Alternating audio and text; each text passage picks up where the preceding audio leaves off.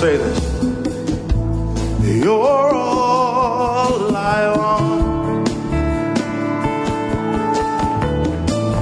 You're all I ever needed. You're all I want. Help me know you are near.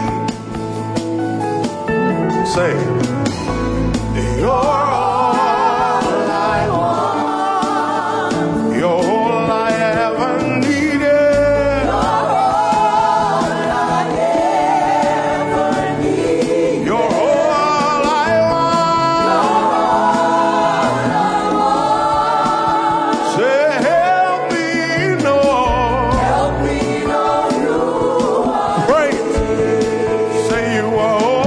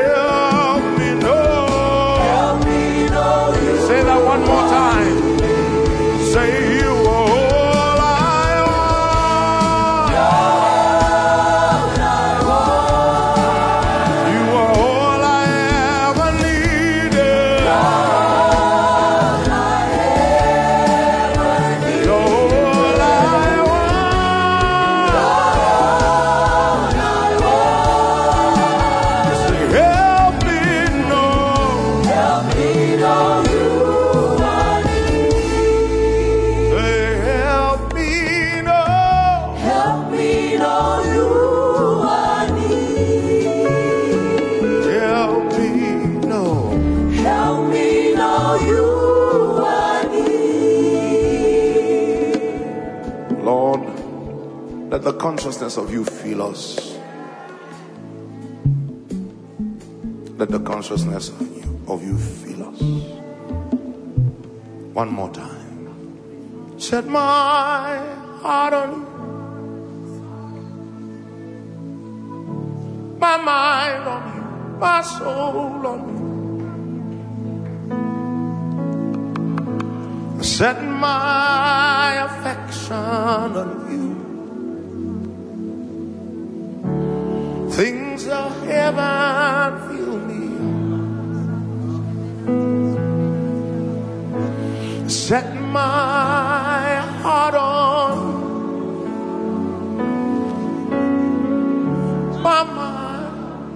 my mind on you.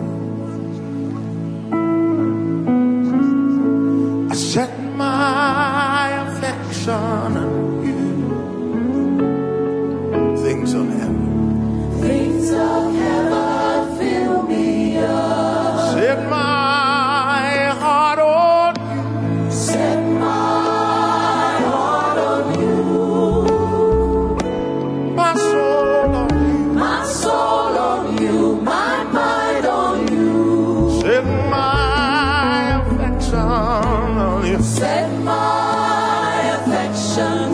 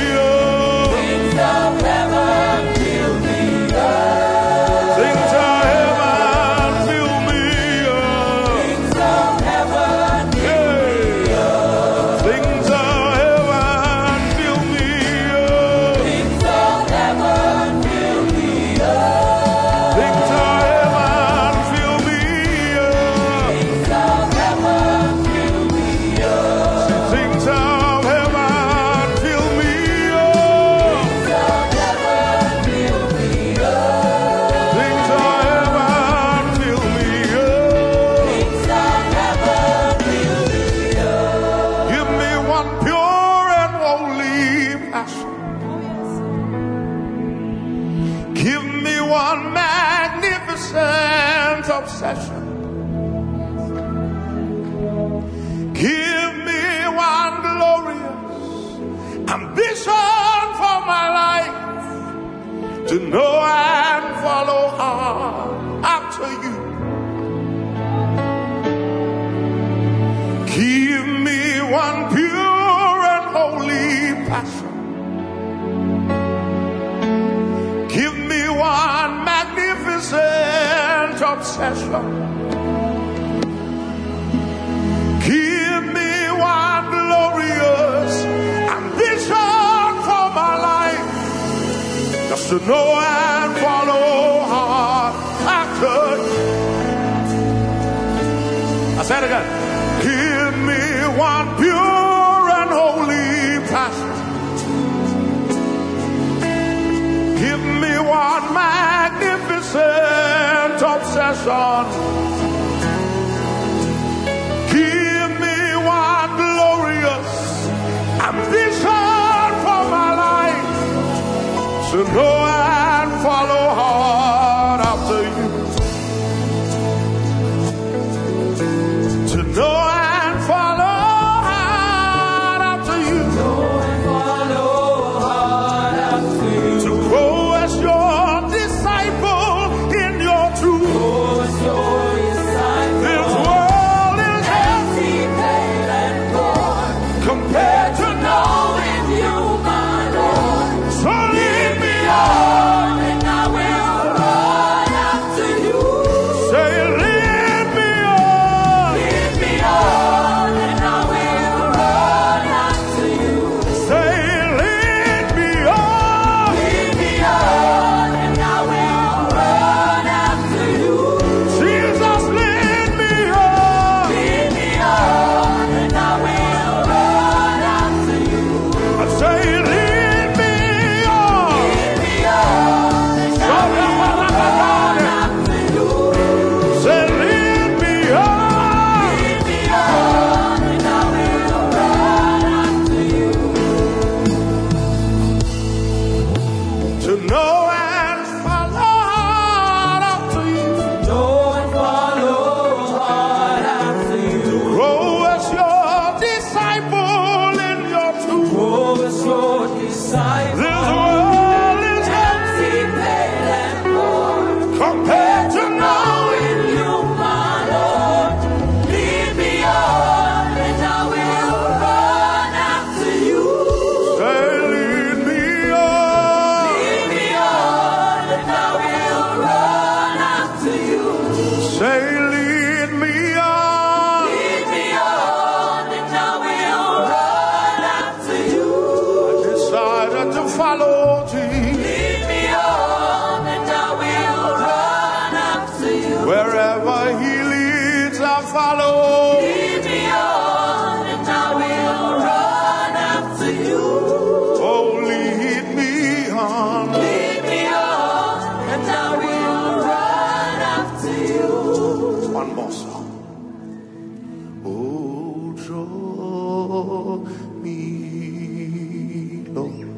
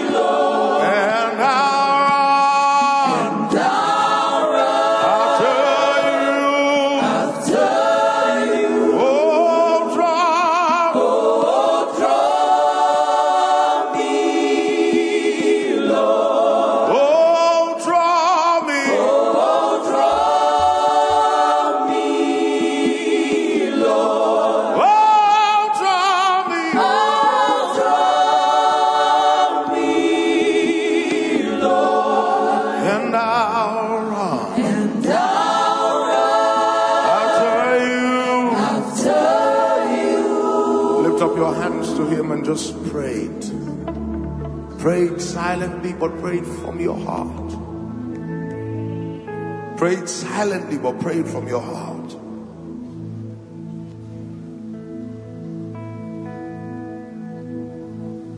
My heart is aching for your living springs. My heart is aching for you. All that I long for is found in your heart. You are everything I need. My soul is yearning for your living springs. My heart is aching for you. All that I long for is found in your heart. You are everything I need. You are the thirst. You are the stream. You are the hunger living deep inside of me. You are the food that satisfies. You are provision for the journey of my life. You are the thirst. You are the spring. You are the hunger living deep inside of me. You are the food that satisfies. You are provision for the journey of my life. You are everything. You are everything. Jesus, you are everything. You are.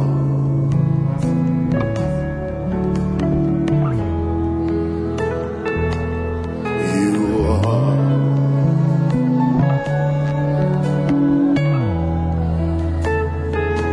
You are.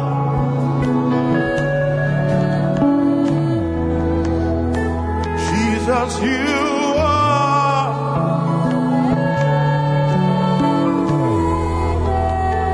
Jesus, you are.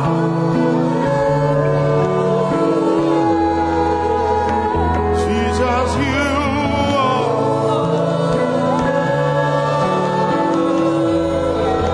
Oh yes, you are. Oh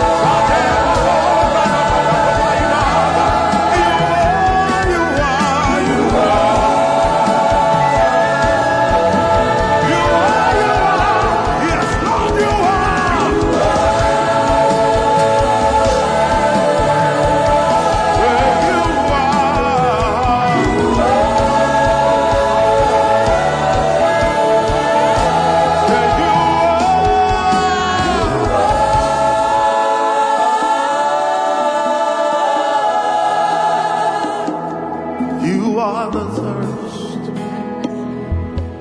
You are the spring. You are the hunger living deep inside. You are the food that satisfies. You are provision for the journey of my life. Say it. You are the thirst. You are the thirst. You are the spring. You are the spring. You are the hunger living deep inside. You are the hunger living deep inside me. You are the food that satisfies. You are the food that satisfies. That satisfies. You are provision. You are provision for the journey of my life. Tell him you are everything. You are everything. Tell him you are everything. You are everything. Tell him that 2 more times. Tell him you are everything. You are everything. 1 more time. Tell him you are everything. You are everything.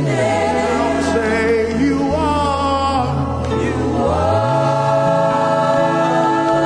Tell the I am. Tell the I am. You are. Say to the I am. Say you are.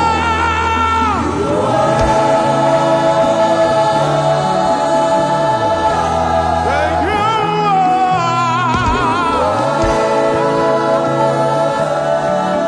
One more time. Say you are.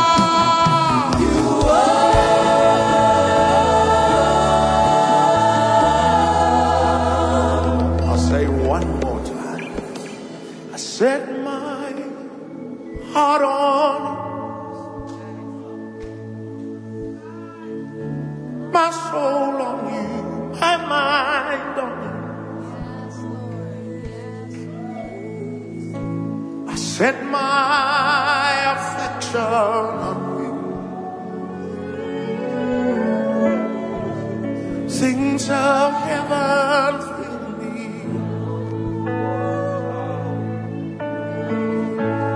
Set my heart on. Oh, my soul on you, my mind. I set my affection. All in my heart, God. Things of heaven fill me.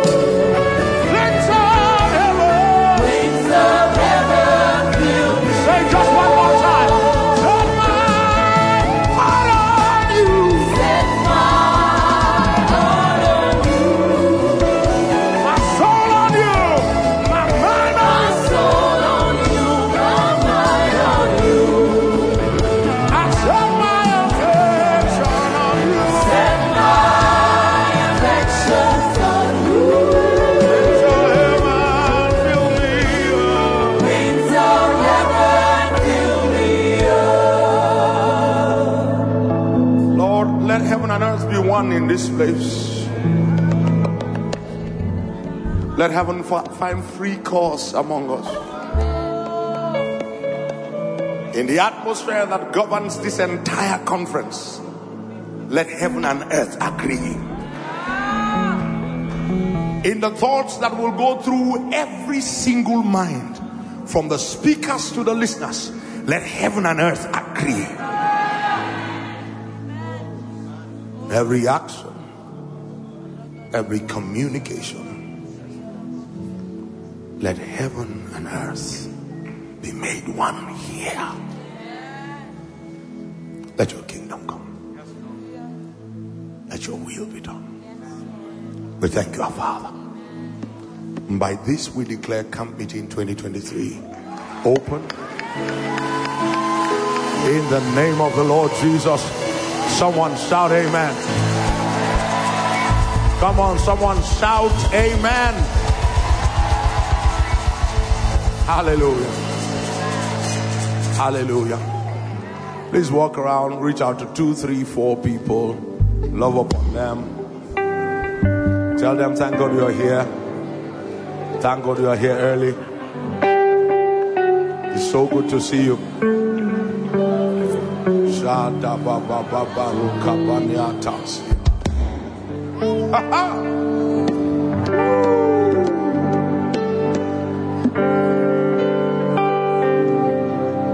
We hunger and thirst for you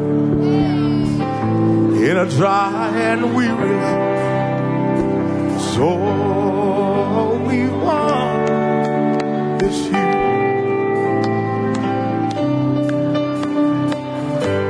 We hunger and thirst for you in a dry and weary land.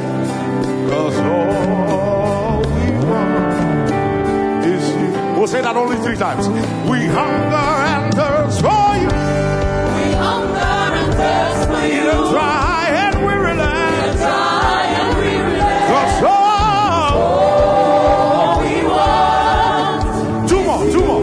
Hey, say we hunger and thirst for you. We hunger and thirst for you. In a dry and weary land. In a dry and weary land. 'Cause all we want is you. one more. Say we hunger and thirst for you. We hunger and thirst for you. In a dry and weary land. Dry and weary land. 'Cause all we want is you. hallelujah. It's truly exciting. Amen. Please take your seats in God's presence. Good morning, everyone. It's truly exciting to have everyone in the house today. Amen. Hallelujah. Praise God. Would you celebrate everyone who traveled in?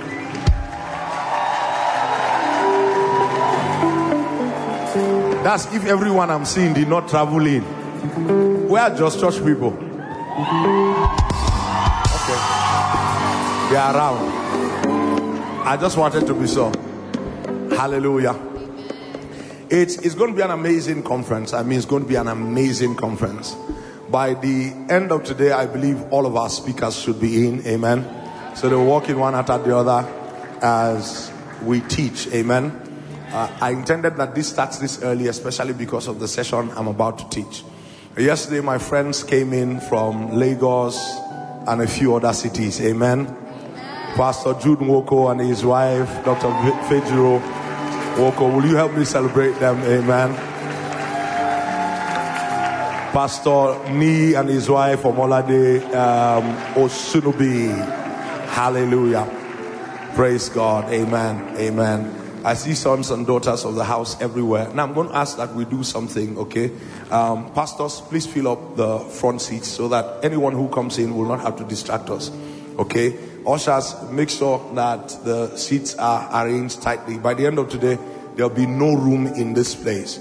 This morning, 106 of our spiritual sons left Kaduna at 6 a.m.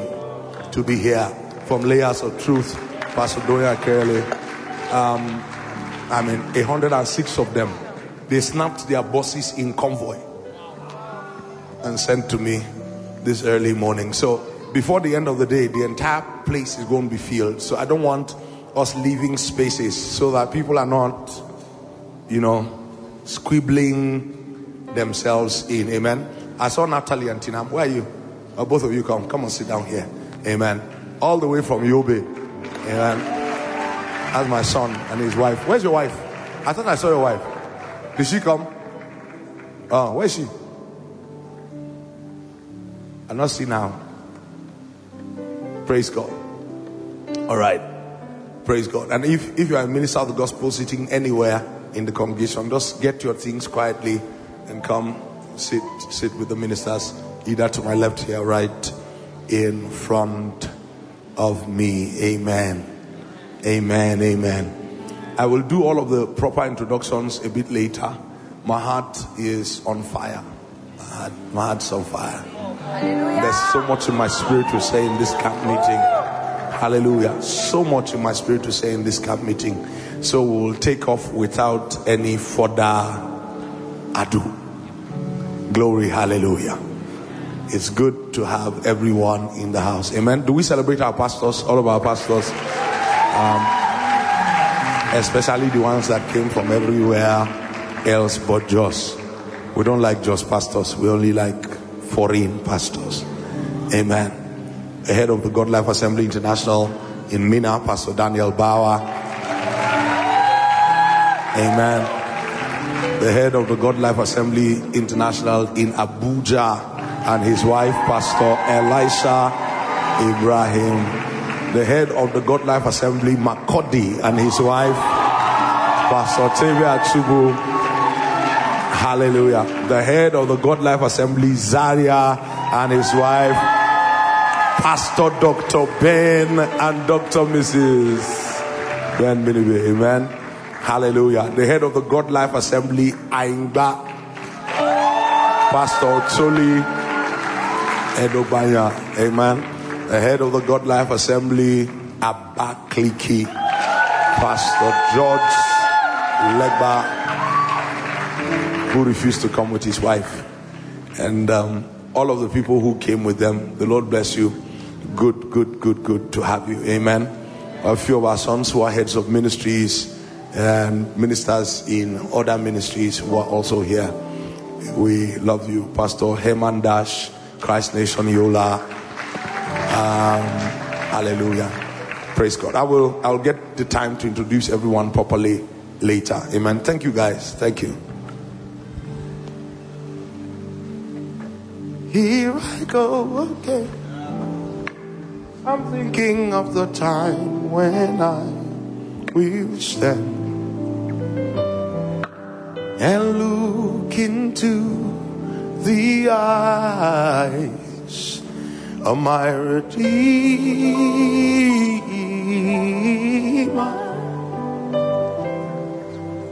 Words won't come my way, and deep inside my silent accolades,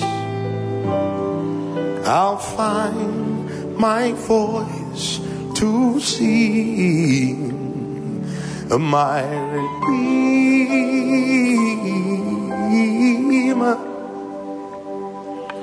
And I know upon this earth I'll never find the words that can express my heart or mind. When with his wounded hands he spoke and pulled my dark soul from the night. How can I repay my Redeemer?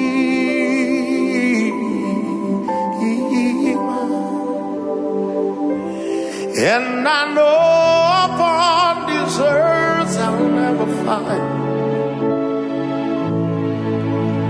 the words that can express my heart or mind. So here I go again. I'm thinking of the time when I will stand and look into the eyes of my Redeemer,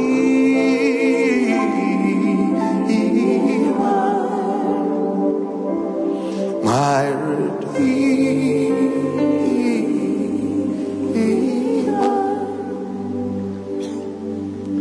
It's a finishing line, and the responsibility is on me to give you a clear understanding of the things that I believe God is saying to us in this season, just so that as speaker upon speaker comes, we can all arrive at the true understanding of what God is saying in this season. I hope you came with a jotter. Did you come to jotter? Oh, we decided we're not sharing one this year. Amen. If you can, get a jotter. I'll do my best today to lay out certain things systemically, and it will give a framework to all of the teachings that I will personally do. I don't know what the Lord has placed in the heart of the other people who are coming to speak or sound in the conference. Amen. Or when I was introducing, he had stepped out. Minister Moses Akoh is in the house. Hallelujah. Praise God. It's good to have you more.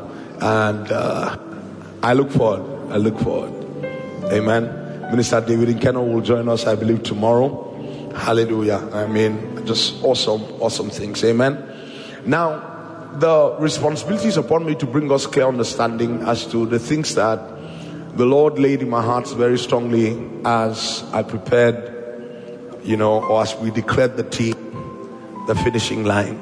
Now, if you met any of the publicity materials, especially one in which I was speaking, I took the time to explain what Hebrews chapter 11 attempted to lay out.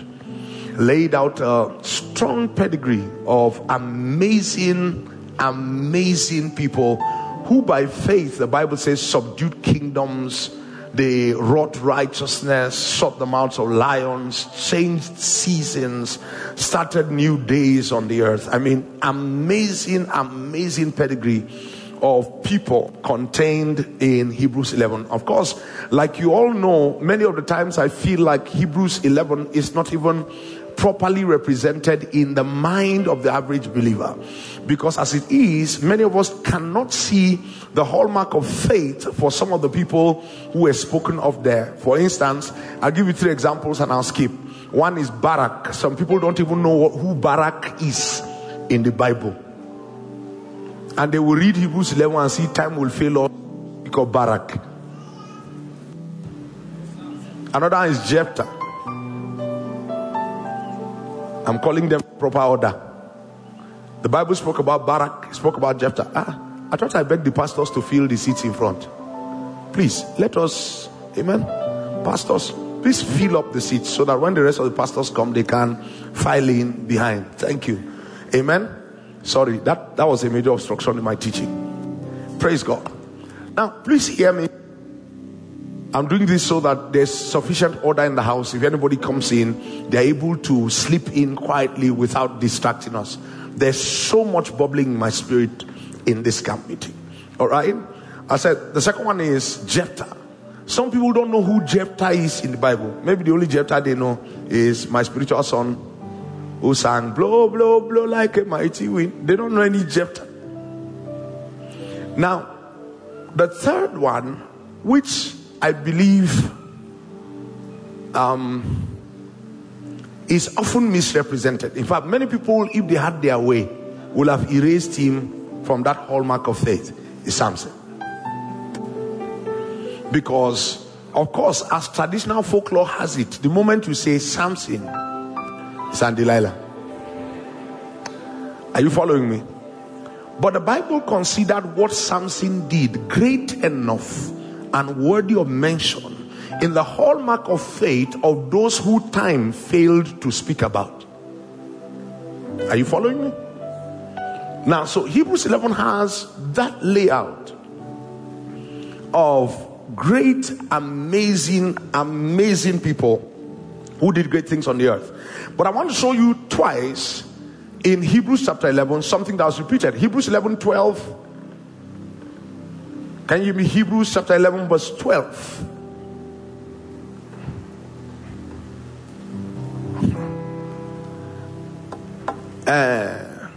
HOD, please find me somebody who knows how to find scripture and do it on time, to man that console that is showing me scripture. It's still the beginning of the conference, so I can still do a bit of housekeeping. Bro Juwon, it's not sorted for now. Is this forever? Okay. Okay. All right. So Hebrews 11:12. Amen. That's going to be the last house I'll do. It goes out of order. The Lord will fix it. Amen. Amen. Amen. Hebrews 11:12. Are you there? Therefore sprang there of one, and him as good as dead, so many as the stars of the sky in multitude, and as the sun which is by the seashore innumerable. 13, which is where I was actually going to. 13. Please use your Bible. These all died in faith, not having received the promises, but having seen them afar off, and were persuaded of them, and embraced them, and confessed that they were what? Strangers and pilgrims on the earth. For they that say such things do what? Declare plainly that they seek a country, or they seek a city. And truly, if they had been mindful of that country from whence they came out, they might have had opportunity to have returned. Verse 16. But now they desire a better country, that is an heavenly country. Wherefore God is not ashamed to be called their God, for he has prepared for them a city. Now please listen to this. Listen, the Bible started with a patriarchal lineage, and in that patriarchal lineage there were only a few people mentioned. Please listen to me very carefully. The people who were mentioned in that first lineage of faith were Abel, who offered a more excellent sacrifice than Cain, right? The second person who was mentioned in that lineage of faith was Enoch, who gave us the foundation for pleasing God. And please keep the understanding of pleasing God somewhere in your heart, because we're coming to it. Who pleased God, and the Bible says God took him. He was not. He suddenly disappeared. Then the third one was Noah, right? Who faith ended one reign of the earth and began a new reign of the earth.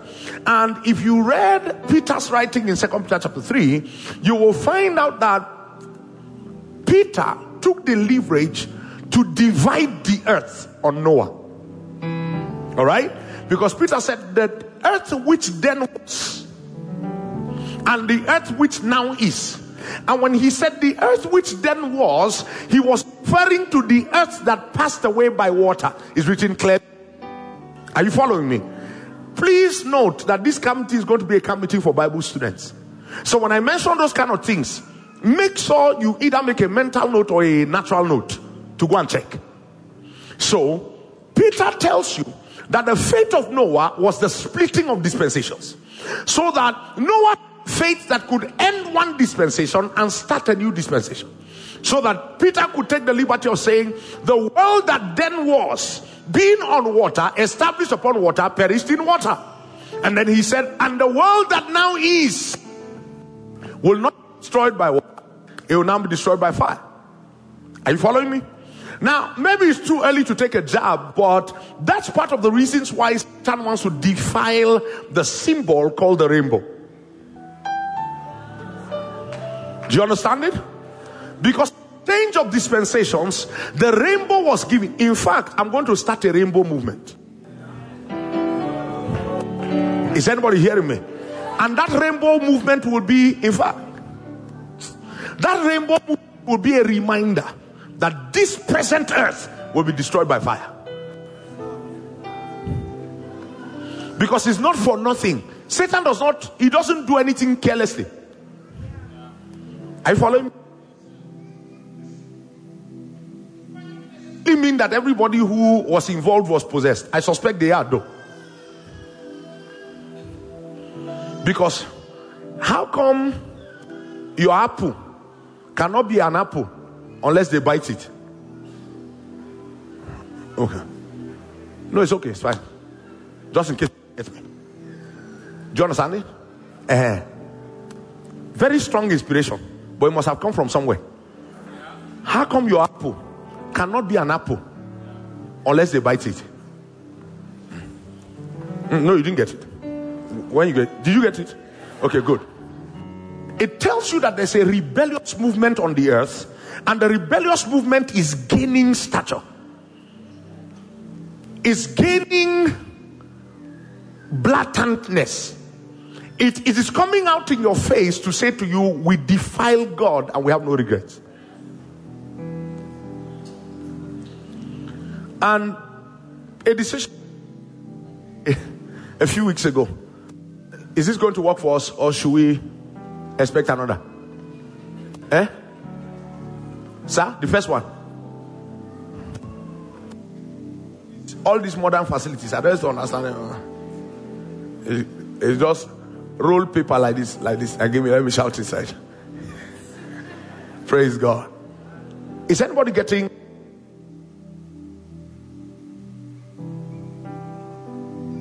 Is anybody getting me? Come on, are you getting me? Now, I'm speaking about Noah and the splitting of dispensations, and why God gave the sign, the rainbow. And how that you now live in a generation where the signs that God gave that are supposed to be reminders have become signs of rebellion, so that very soon when those signs are seen, the world does not think about God. Does it make sense to you? So that you understand that you are standing in a deliberate time. Is one of the things that must mark the finishing line. In fact, let me take the liberty here to say that in Matthew 24, when the Lord Jesus was asked about the signs of the end of times, the first thing he said is, do not be deceived. And you will find out that in the Lord Jesus' signs of the end of times, he had more of what Satan would do than what God will be doing in that season. That's to say to you that you are not approaching the finishing line until you have stopped being unaware of the devil's devices. Are you following me? Scripture didn't call us to exalt Satan. Scripture didn't call us to fear Satan. But Scripture told us that we must be sober and vigilant. Scripture said we cannot be unaware of what Satan is doing. That means Satan thrives when people are drunk, unaware. Come on, saints. So listen to me. And the Bible didn't say war against Satan. It just told you that if you are actually sober and vigilant, he is defeated. Oh, I hope somebody got me. Because Peter said in 1 Peter chapter 5, be sober, be vigilant, for your adversary, the devil, walketh about like a roaring lion. We took many years emphasizing that he's not a roaring lion, but he's like a roaring lion. But that scripture is very clear about the fact that he can also devour. So whether he's like or he is, take note that he can devour. But his power to devour is not in strength. His power to devour is in wit. So the Bible keeps telling you, don't be deceived. In fact, the first words of the Lord Jesus when he spoke about the end of time is, do not let anyone deceive you.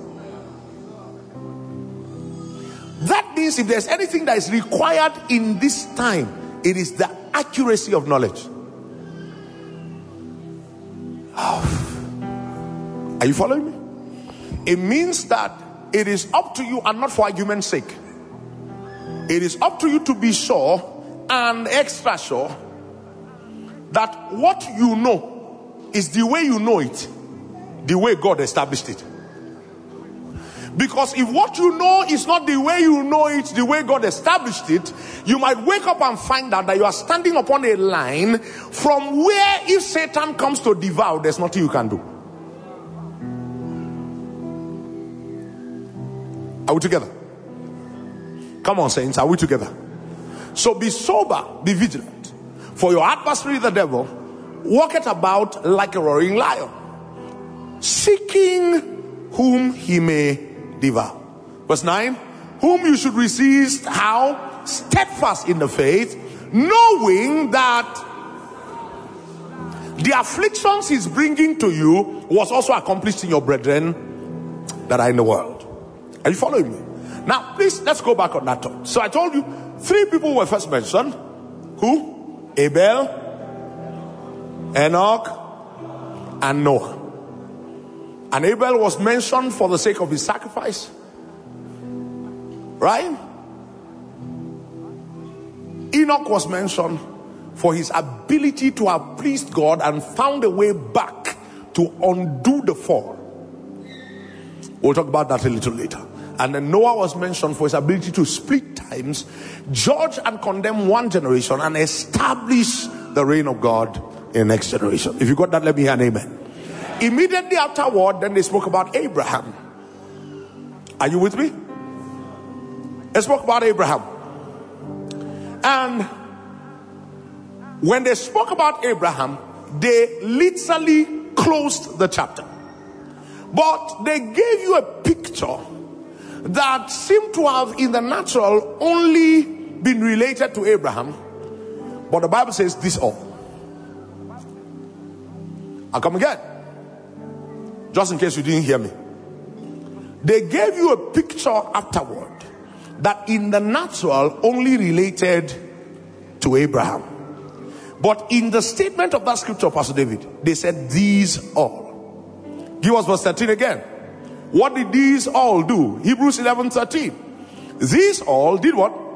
Died in faith, not having received the promises. Now, it's important. We will have to dig out these promises.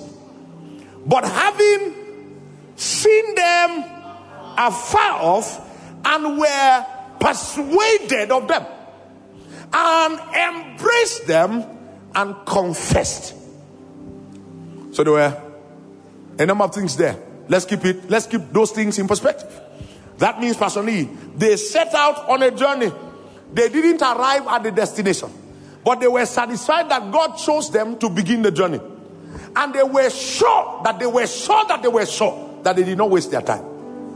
They were sure that a generation was going to come that will embrace in themselves the fullness of the promises that made them start their journey.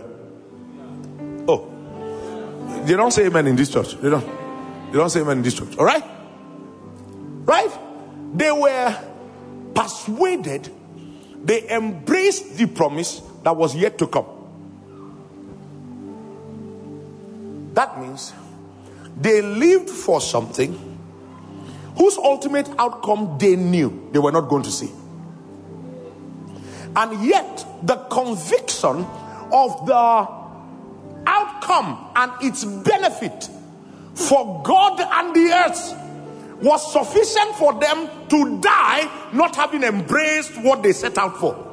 And when they were dying, they were satisfied that if all they did was take a step in the direction of this thing that they have seen afar off, it was sufficient for them to go to rest.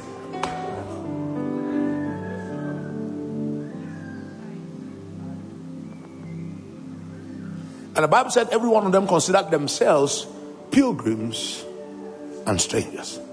That means every one of them was on a journey that came out from the shore and was headed to the onshore.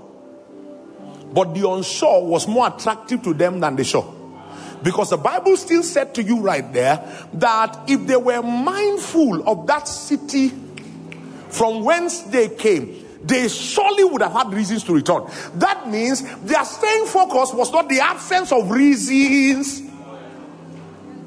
That means they were hard pressed many times, and in their hard press they should have considered the option of returning. But now faith is the...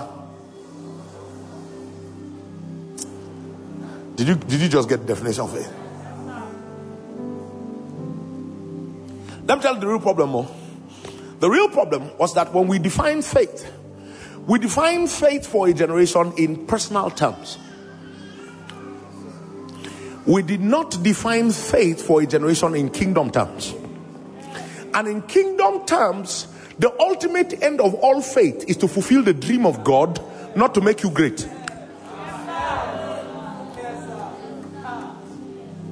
And for them, being participants in the dream of God, even if they died destitute, was greater glory than arriving at any form of achievement in the natural that they could have been able to hold on to and refer to. This year, let me throw you a question. The last time Satan almost depressed you, that your results were not outstanding, what was the basis he used? Did he use the basis of God's assessment of things that were eternal, or the immediate assessment of what results are coming out of your life? And what you possibly did not put consciously into clear consideration is the fact that plenty of the results you were even seeing today were products of labors that many people labored before you came. They were not necessarily. The Lord Jesus said, I invited you to harvest upon fields where you have bestowed no labor. Does that make you better than the generation that bestowed labor? So if the generation that bestowed labor, Pastor Judith, didn't see any result, did it make them a failure? So that's why Hebrews chapter 11 can never make sense. That's why when people teach it, many people cannot teach it wholly. The reason is because to teach it wholly, you have to look beyond yourself. How do you tell a woman that God suspended her womb for 25 years because she was writing a story? How do you convince that woman that the story of God was more important than her nursing a child?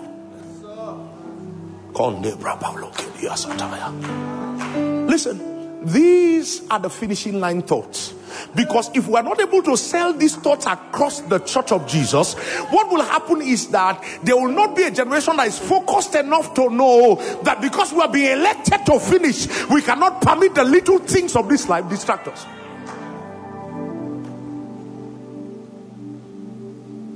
Blessed be God for children. But whether they come or not, there's a story he's writing.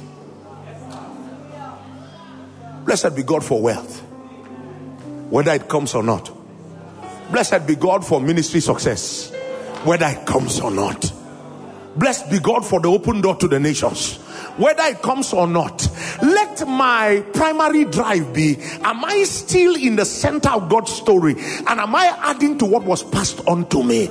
Because the Bible took the time to show you that with the outstanding results that you thought, because not every outstanding result in scripture is an outstanding result.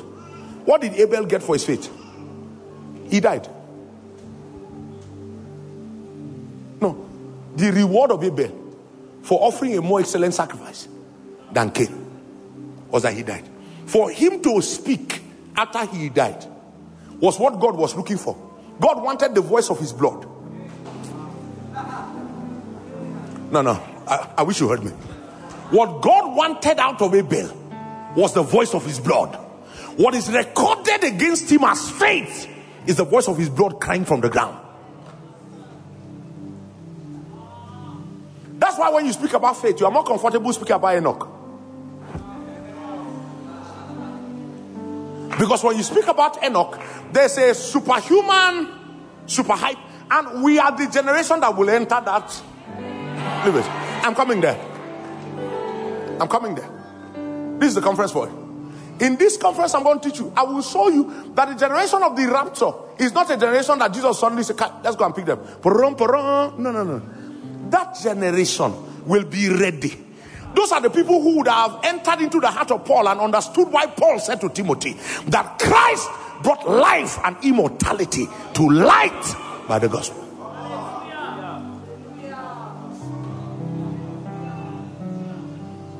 Listen, this conference is for soldiers.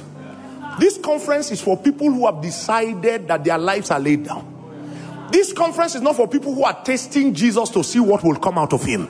This conference is for those who have said, whether nothing comes out of this Jesus, it is a singular privilege of a lifetime to add to what the patriarchs of faith have done. And if it leaves us destitute in sheepskin and goatskin, as early as Jesus is glorified, we're satisfied. Are you with me? Because the contention around faith, you see, let me tell you the truth. The popularity, wealth, ministry results, what else? Children, what are the other things that worry us every day? Fame, all of those things cannot be used for God if they did not die in God. You see, a man who is concerned about them cannot use them for God. Leave it. I'm not saying he will not contribute for church program because he has money. I'm saying he can never translate resource into divine assignment. Cannot. So listen to this foundationally. Because if we are the finishing line generation, then we must understand what the finishing line thoughts are. What did God design the concluding generation to look like? Very important thoughts. So, the Bible said, these all died by faith, not having received the promise, but seeing them afar off, they were persuaded of them and embraced them. How do you embrace what is afar off? Now, faith is the substance of things hoped for, the evidence of things not seen. So if somebody embraced what is afar off, it means that he started to live for what has not been manifest, and he lived like he was preparing for it. So God has to reckon for that man in the age of the manifestation of that thing he lived for. See, I just jumped far ahead of myself to say something I thought I would be saying on the third day. On the third day of this conference, part of the things that I intend that you will see is how that faith is the elongation of your life. And the return of the saints to the earth is on the strength of the faith they live by. Sir, Pastor George, please stand on the other end for me. Now, come up, just like me. Give a wide view for those who are online. Listen. If that is what I see, and I see it now, everything around me is not living for that. Everything around me is living for everything around them. I am living for that. Listen, and the Bible says, while I'm living here, number one, I embrace them. That means that was more a reality to me than the things. Do you now understand why Paul invited you and said to you, while we look not at the things which are seen, for they are temporal, but we look at the things that are not seen, for the things that are not seen are eternal. Now, if I live here for there, and I die here, the God for whom I lived here for there has to make sure that in the day when a generation takes the final step into this, I come back to live in the day I always look for. That's how saints will be compelled back into the earth. It's not, this is not one trumpet, para, then they tell them, pack your things, we are going. Everything in God is clearly stated in principles and prophecies. And if you understand the principles and the prophecies, then you will know that even if I was living here, I was living upon the strength of journeys that people took from there. So if they are taking journeys from there to here, I don't start my journey from there, I start it from here. I'm starting it from here. Where's in my mind the responsibility for everyone who has lived so far? Then imagine what responsibility is on the generation that is living here. How many generations do they owe? Because you will soon find out that faith is a released energy into the atmosphere that never dies. Faith is not just men believing God. Faith is a released energy in the atmosphere that compels the earth and conjures the earth into that. So once a reality has been lived on the earth has been damaged forever. Every generation can live in it. It is on the strength of that legality, Pastor George, that, please understand this, it's on the strength of that legality that Satan wants to do his best to end the knowledge of God, so that the things that are traditionally Christian can die, hoping that a generation will rise that will not remember what had been done. Every time you heard of dark ages on the earth, that was the drive. So at the end of the day, it is so that one generation can rise that will lose the knowledge of the journeys of God that was made before them. Peradventure, Satan can get the generation to start back from here. Oh, but Romans 5 is boiling in my heart. When we come to teach the promises, you'll see them. Paul wrote them out clearly. Romans 4, Romans 5, Romans 6. He wrote them out clearly. The problem was that there was not a generation, or there hitherto had not been a generation that was conscious about the better covenant established upon better promises. That means what drives a covenant, Pastor Theo, is the promise.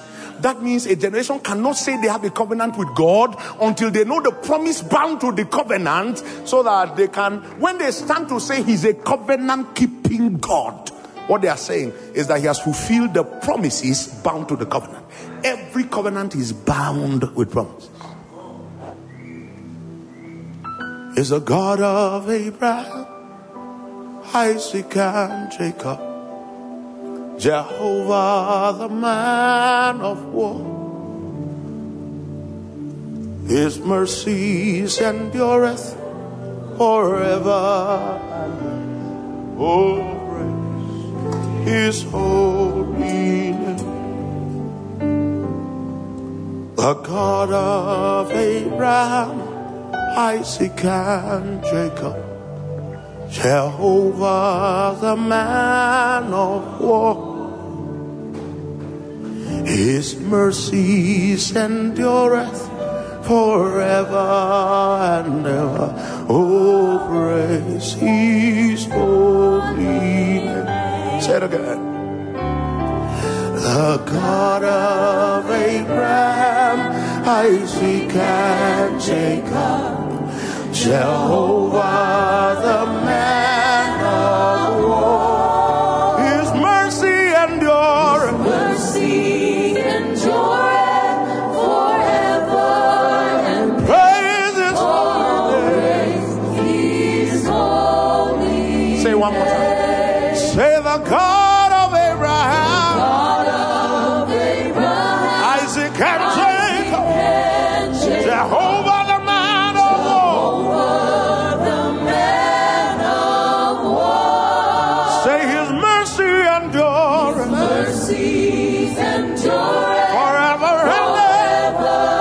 and ever. Oh, praise his holy name. Please take note of that last statement, because everything in this conference will hang around it. We have to be conscious that we have better covenant, and we have to be conscious that it is established upon better promises. So that we know that we're not in covenant with God until we know the promises. And I'm glad that we have laid the faith foundation so that you understand that the ultimate promises of the covenant have nothing to do with your personal life. Are you following me? Of course, your life will tell of the praises of God in the various dimensions of God that He chooses to glorify Himself in your life. He chooses to glorify Himself in His glory. He can reveal dimensions of Himself to you or in you that has not been seen in previous generations. And so if you read the hallmark in Hebrews chapter 11, in each one of them was a unique revelation of a dimension of the glory of God that was possibly not seen in others. And yet, this all died in faith, not having obtained the promises. That means the promises was not that thing you saw in their lives. Shut the mouth of lions is not the promises. Women receive their dead again to life is not the promises. I wish somebody was hearing me. That means that the unique dimension of God that was revealed in them was an evidence that they were on a journey, but the promises were still afar off. And if it was afar off, then it must have been given to somebody else to fulfill. That means there's a generation that before we start finishing line, we must honor. The generation that enjoyed adding to our journey, knowing that they will never see the result.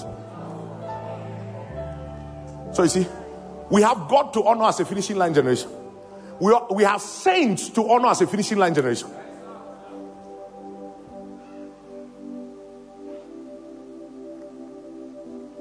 Listen, let me tell you the intent of the last statement. Ruel, the intent of the last statement is so that when you wake up in the morning, you don't feel like you are living alone. You need to feel like there's a portion of Timothy's burden, a portion of Paul's burden, a portion of the burden of Abraham, some of Jephthah's own.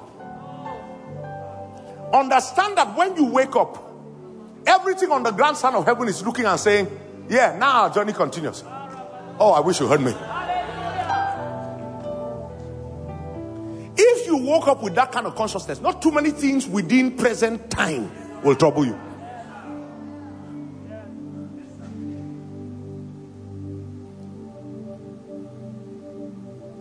And if you don't live like that, you truly don't understand the covenant to which you were invited.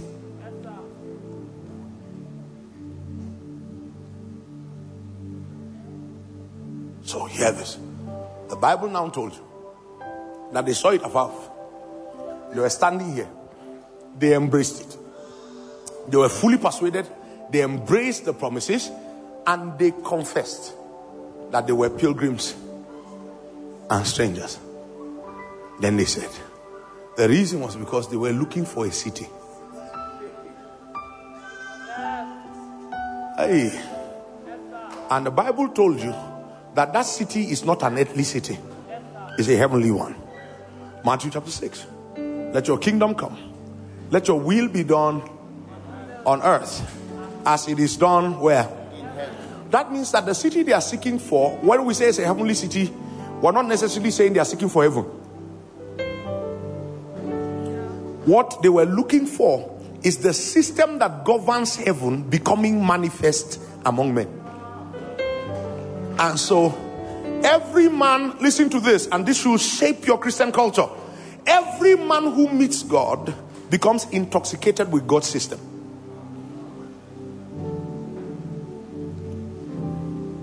So this world is not my home. I'm just a passing through. The heaven is not my home. Now when you hear those kind of statements, you can push it away as an old song. But what it's saying is, my heart cannot rest. Say, and I can't feel at home in this world. The reason is, listen to this very carefully. When the reality of the city that I have been promised embraces me, what happens is that the city that I now live in loses its taste. So I consistently mourn so that I can be comforted. Okay. Oh, I'll come again. Listen, a part of me is praying that you embrace this statement and run with it. Meaning, listen to this. The degree of comfort I feel in this present reality, Pastor Wisdom, the degree of comfort I feel and seek in this world is the degree of the absence of the understanding of the operation of the world to which I was invited. Sounds very harsh, but absolutely true. And I'll take the last example of those first four and use that to help you see it. So you now understand why Abraham did not build a city. You now understand why Abraham lived in tents. You now understand why Abraham did not seek to be a king, even though life presented him the opportunity to have become a king. You now understand the reason why. The reason was because you now understand the reason why Abraham will stand in Genesis 15. And God will say to him, this was the land I promised you. Then Abraham will say in his heart, this cannot be the land you promised me. You know, some of you don't read the dramas and the conjectures in scripture. It was in Genesis 15 that God was speaking to Abraham. And he told him, this is the land I was going to bring you to, but your children, after 4 generations, will now become slaves. Then they will enter into a strange land. They will treat them harshly. Then I'll come. Then I'll bring them out. Then I'll give them this land. Then the Bible now came to tell you later in Hebrews chapter 11 that he was looking for a city that had foundations. That means when God was saying to him, this is the land I promised you, Abraham said to himself, this cannot be it. Now that's the reason why Israel inherited the land, but they did not inherit.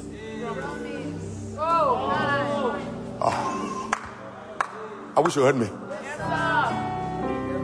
They inherited the land, but the promise.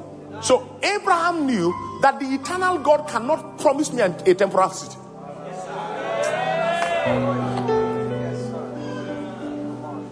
And that if in the core of my essence I was invited into his image and his likeness, the only thing I can be comfortable around is what he's comfortable around.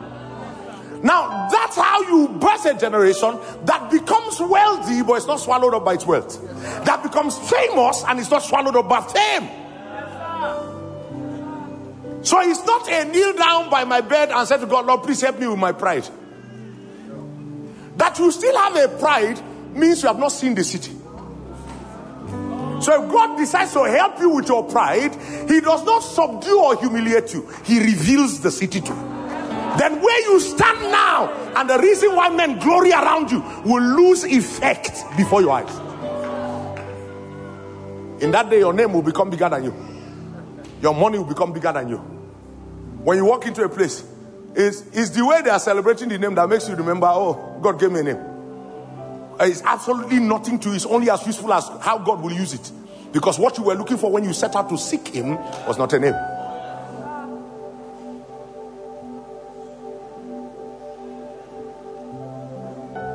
Listen, and if you have listened to me from the morning till now, you will know that the first thing God is doing on the finishing line is he's cutting off our distractions.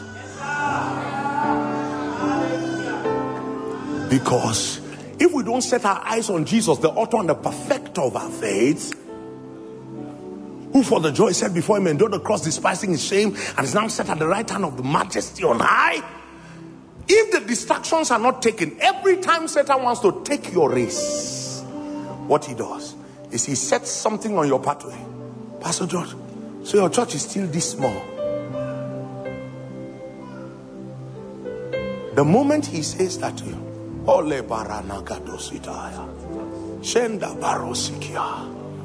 then you leave the assignment God gave you and enter into the strategy for church growth.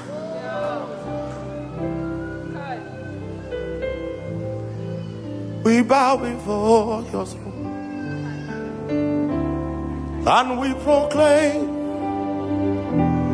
our God is worthy. Lift up his name, for he is worthy. Sing it again. forever and ever. In adoration, we bow before your throne. And we proclaim, our God is mighty. Lift up his name, for he is holy. Sing it again, forever and ever. In adoration, we bow before your throne. Sing it again, forever and ever. In adoration, we bow before your throne. Sing it again, forever and ever. In adoration, we bow before your throne. Sing it again. And we proclaim, our God is mighty. We lift up his name, for he is holy. We sing it again, forever and ever. In adoration, we bow before your throne. Say it one more time. And we proclaim, our God is mighty. Our God is mighty. Lift up your name. Lift up your name. For you are holy. For you are holy. Sing it again. Forever and ever. In adoration, we bow before your throne. In adoration. In adoration, we bow before your throne. So Abraham was standing in the land that it looked like God promised him. And God told him, this is the land. Abraham said, this cannot be the land. No, you don't know what it means. For all faith is based on the word of God. So if God says to a man, this is the land I promised you, and the man said, no, this cannot be it. Now you understand why God calls Abraham the father of faith. That Abraham could hear beyond what God was saying and saw the reality of who God was, and match the promises of God with the person of God. Now, just in case you thought I was exalting Abraham, I'm actually confronting you. How many things did God promise you that were supposed to be divine, that you move from the divine into the mundane? And in the day you received the mundane, you spoke about your faith almost as though you had conquered. And heaven was looking at you and saying, even though you obtained a result, you are not found pleasing. Because Israel obtained a result. He subdued kings before them. Yet with that generation, he was not pleased.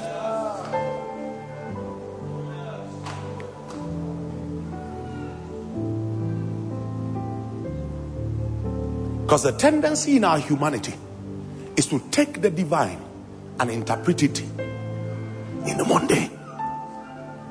And the moment we achieve the mundane, we speak about the mundane as though it is an achievement of faith. What we did not know is that the faithfulness of God cannot cause him to fail even when we are foolish.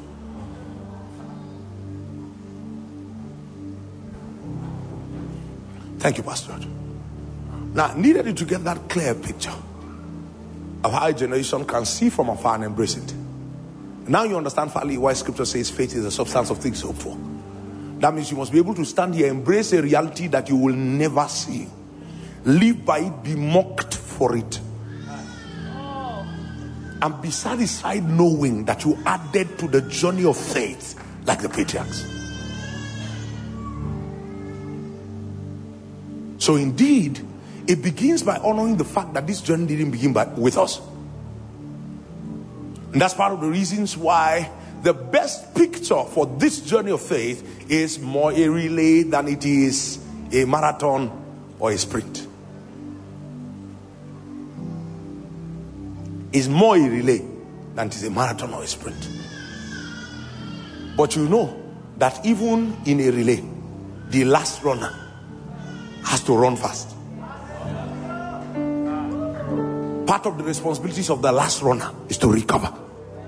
Oh, I wish that generation heard me. Part of the responsibility of the last runner is to recover. Every gain lost in time, a generation is designed to recover it. And I came in this camp meeting to announce to you, this is that generation. How do we know that this is that generation? I've told you again and again. The word of God is not understood because you read it.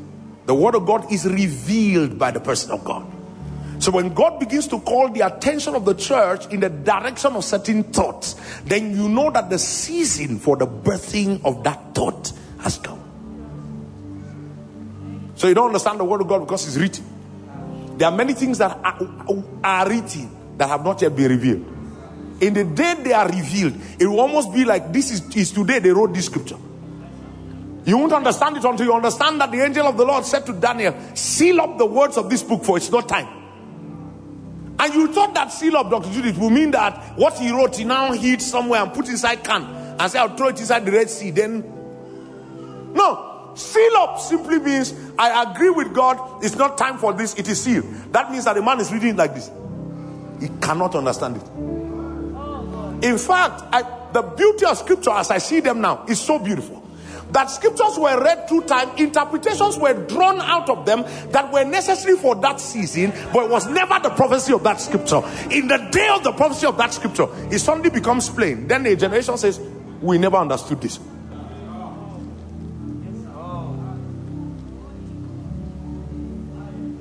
This is how you know that we're approaching the line.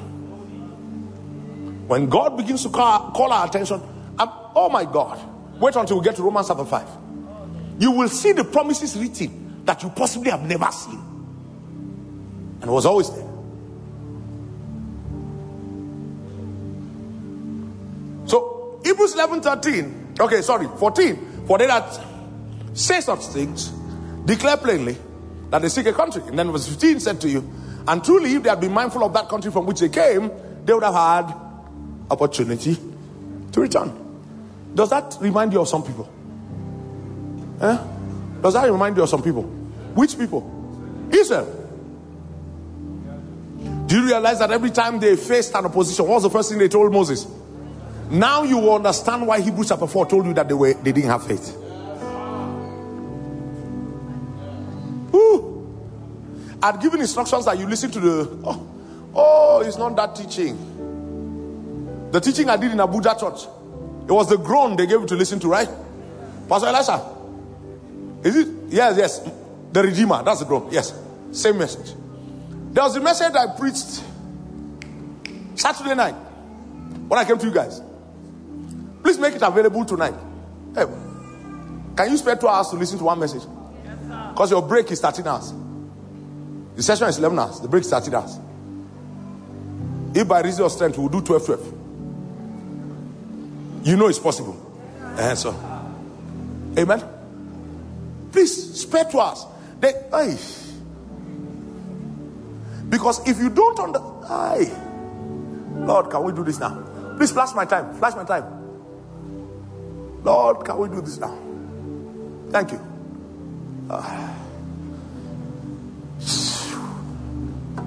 So, let's go. So you now understand why Israel consistently was thinking backward. And every time you think backward, God declares his displeasure in your direction. Hebrews chapter 10 closed by saying, now the just shall live by faith. If any man draws back, my soul will have no pleasure in it. Then he said, but we are not of them that draw back to perdition. We are of them that believe. That means the saving of the soul is one of the promises. I'm coming there. Yes. That's why I told you, it's written in plain sight. But many times until light is shone upon it. That means that one of the clear promises of the New Testament, that is a better promise established upon a better covenant, or a better covenant established upon a better promise. One of the promises of this covenant is that our souls will be saved. Oh, praise God.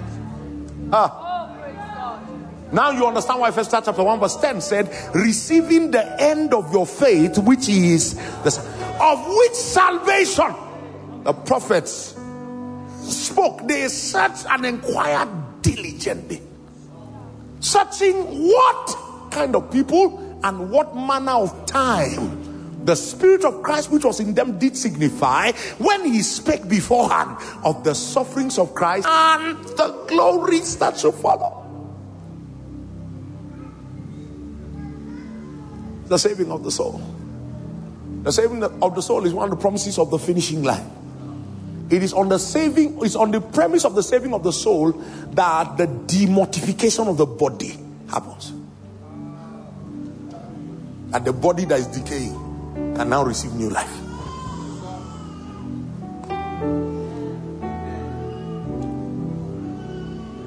It's a good place to say an amen.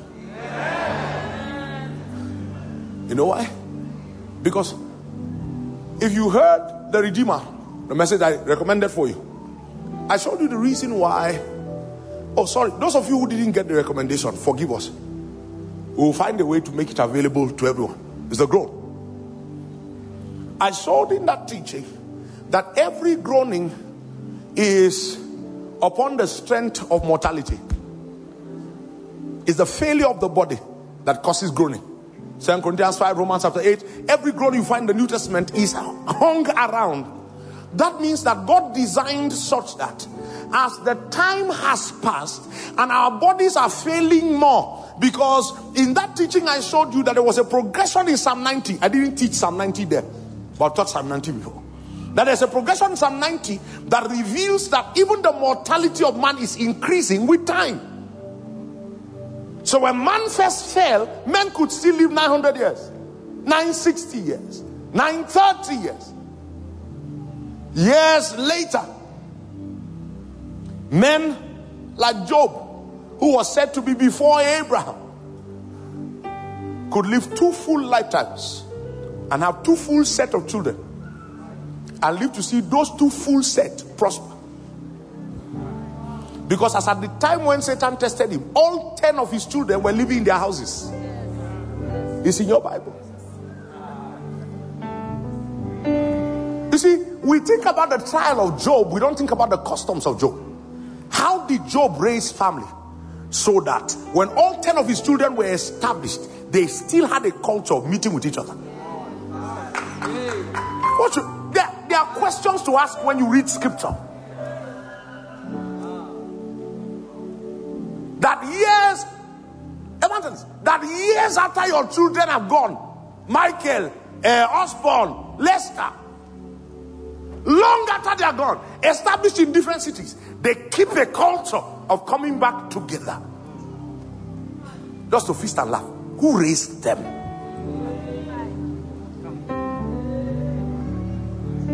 There are questions to ask. Satan brought down all 10 children of Job at once. He lived in ashes. Bible scholars said for about a year. And you heard that God restored Job. Because you read it in one sentence, you thought it happened in one day.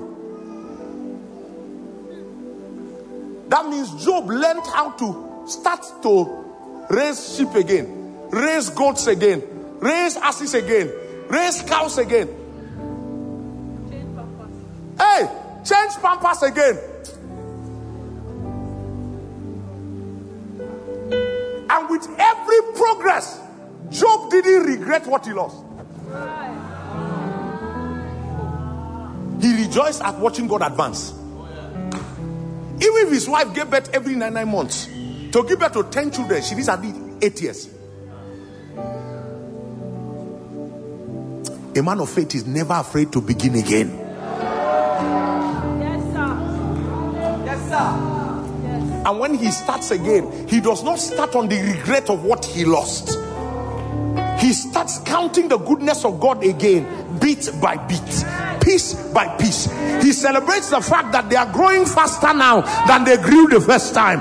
There's hope ahead of me, and that's sufficient to keep the heart of the man of faith stable.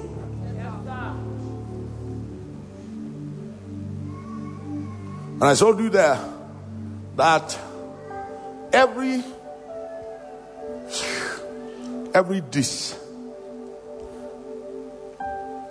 progression in death, every disaffection in your body was supposed to be a call to grow.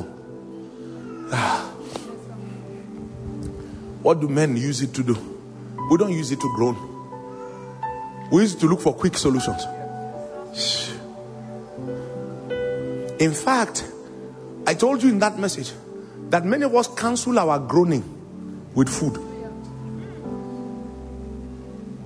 So when the things that are supposed to make you groan rise up before your eyes, because nobody likes the feeling, and the reason why you don't groan, because you're not seeing the heavenly city. If you see the heavenly city, the earthly one will lose taste.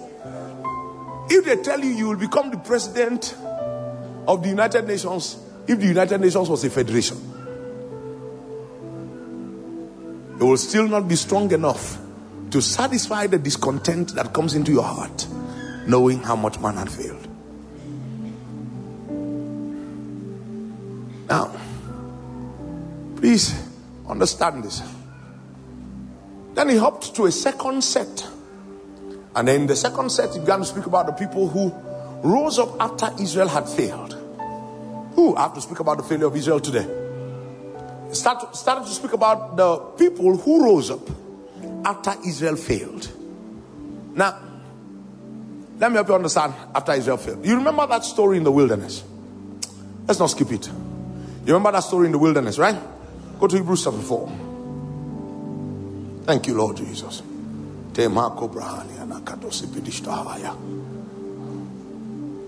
Pray in the Spirit for the next 15 to 20 seconds. Just pray in the Spirit. Write these things indelibly in your heart. Write them in your heart. Write them indelibly in your heart. Write them indelibly in your heart. Tebano kabaruba hasina kashaya. Repolo bako inemakos de vestaha ideka banamako rehenasa. Ye prabakosia tashtahania makaroba diadakataya. Era prababa sotena galapadia stale ekramananoskeina. Era pababo sevena staka libra handia dakatia. Era bole begia tabasto hia nastaya. Rando brebeke diabakados nevedia stahane.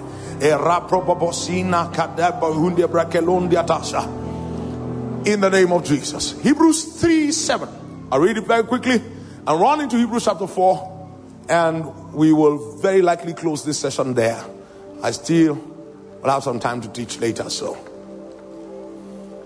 Hebrews 3:7. Wherefore, as the Holy Ghost said. Now, please listen to this very carefully, because you're going to have to see this in the Old Testament.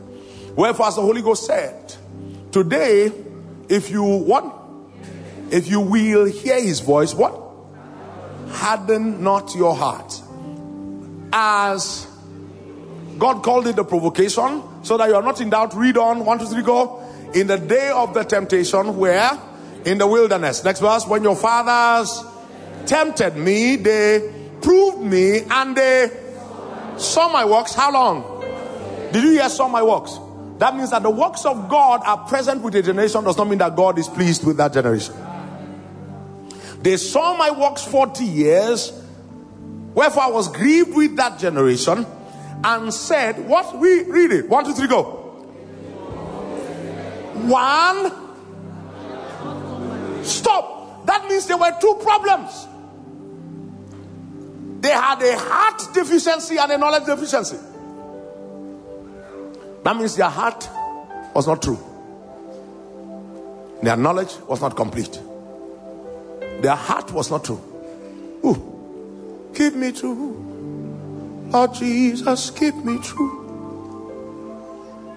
Keep me true. Lord Jesus, keep me true. There's a rain There's a victory I must win.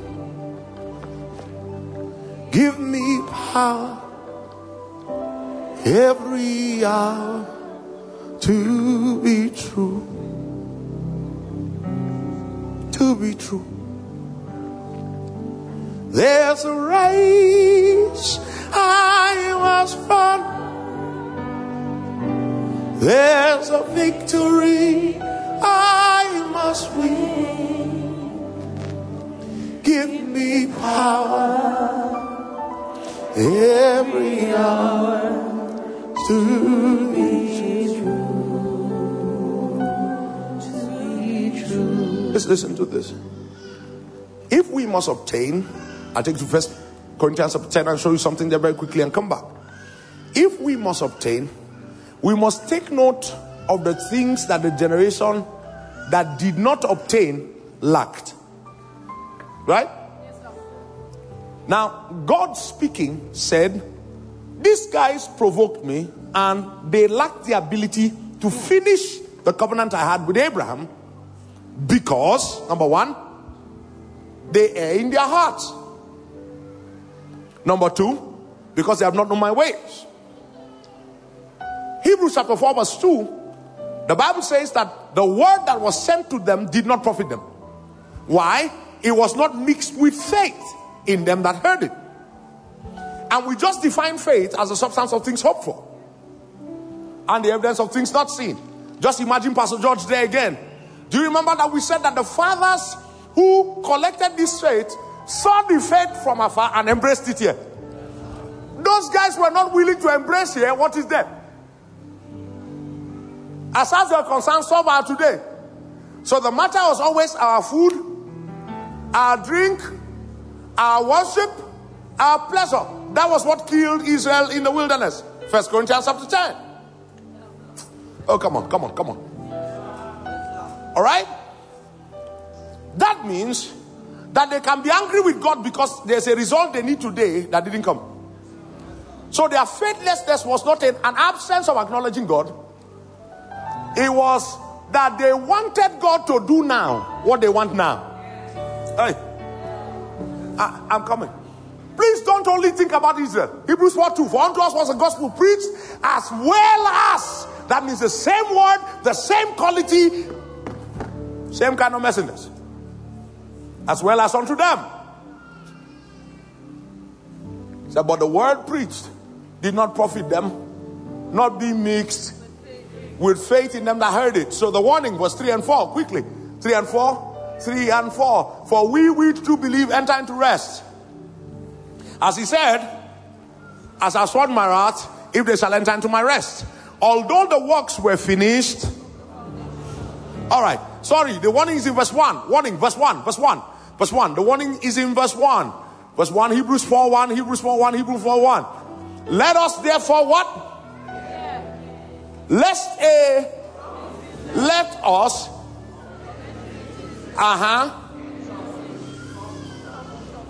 Yeah. Pastor George, can we do this again? Please. So, that's the promise. Their fathers embraced it from here. As far as they are concerned, that's not their business. The culture of Egypt, the culture of Egypt takes away the ability to live by faith. That's why the Lord Jesus in the New Testament, Matthew chapter 6 and Luke chapter 12 told you, do not worry about your life. That means the presence of worry is a clear sign that you have not seen where God is going. You are not participating in what He's building. Ooh.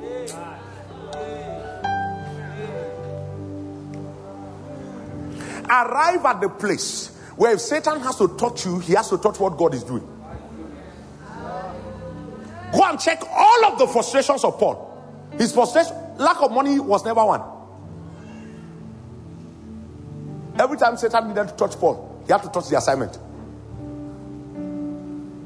So many times he will stir up people who Paul thought were brethren, and then they will fail him. Those were the things that got Paul. Hey. Did you hear what they said concerning Daniel? We will find nothing against this man except If you are still alive, let me hear you say an amen. Now listen. That means if this generation had followed on, I mean the guys in the wilderness, and they had arrived here, it would have been Uhuru. We would have just shouted glory, hallelujah, and it would have been gone. But, Pastor Faye, thank God they failed. Because their failure left us a promise. Did you see that in Hebrews 4:1? Let us therefore fear. So as much as we rejoice, we also fear. What's our rejoicing? They did not enter, so we can enter. That means this thing God is calling us to enter, he had attempted to make one generation before us enter. And so we cannot overlook why that generation did not enter and expect to enter. Because the enter is not time bound, it's principle bound. The prophecy of it is time bound, and I can tell you the time is now. Yes, hey, for you will arise and favor Zion. For the time to favor her, yea, the set time is now. I wish I was teaching Psalm 102. I'll have shown you why it was Zion there. I was actually speaking about the city of the living God. I want to talk about your personal things. Psalm 102. Psalm 102 was a scripture of the groan. It showed how man was supposed to groan because of the failure of the natural body. Then he entered right in the center and said, you will arise and favor Zion.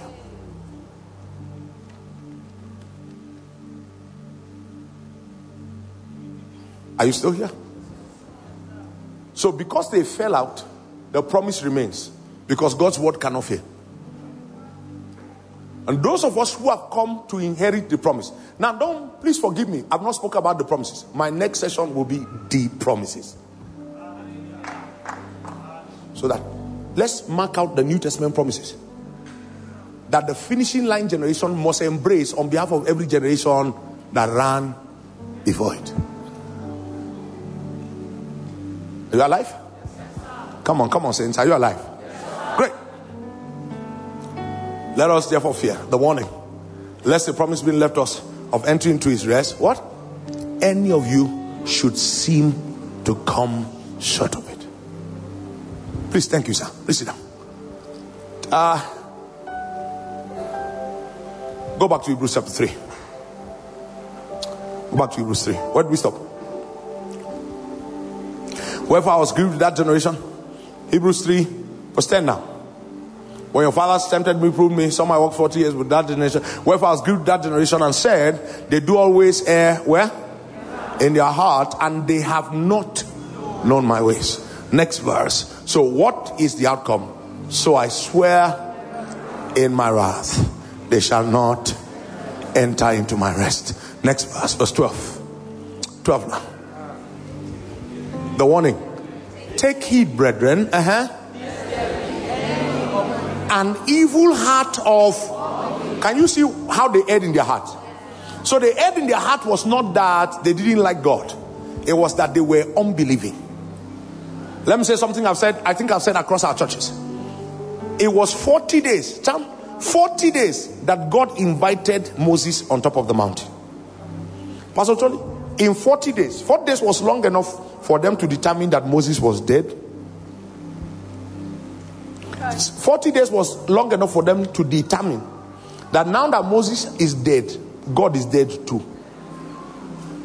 Long enough for them to determine that now that Moses and God is dead, they need a new God.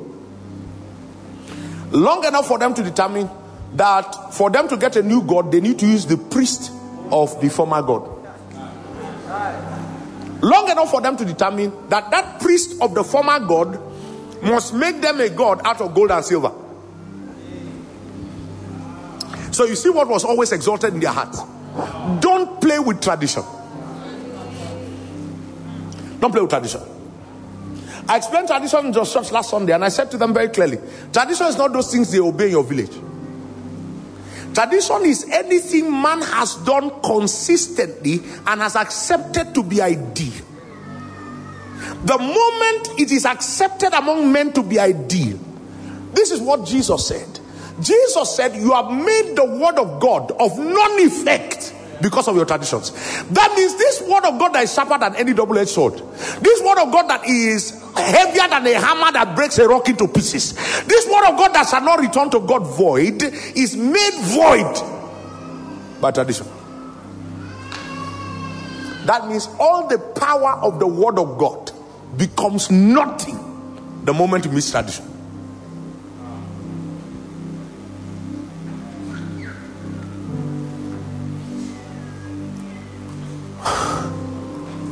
So tradition for Israel was that in Egypt, listen to this, they saw the Egyptians with gold and silver, and how they knew they were slaves was that they lacked gold and silver. The moment God was taken away from them, the first thing they went for was what they believed they lacked.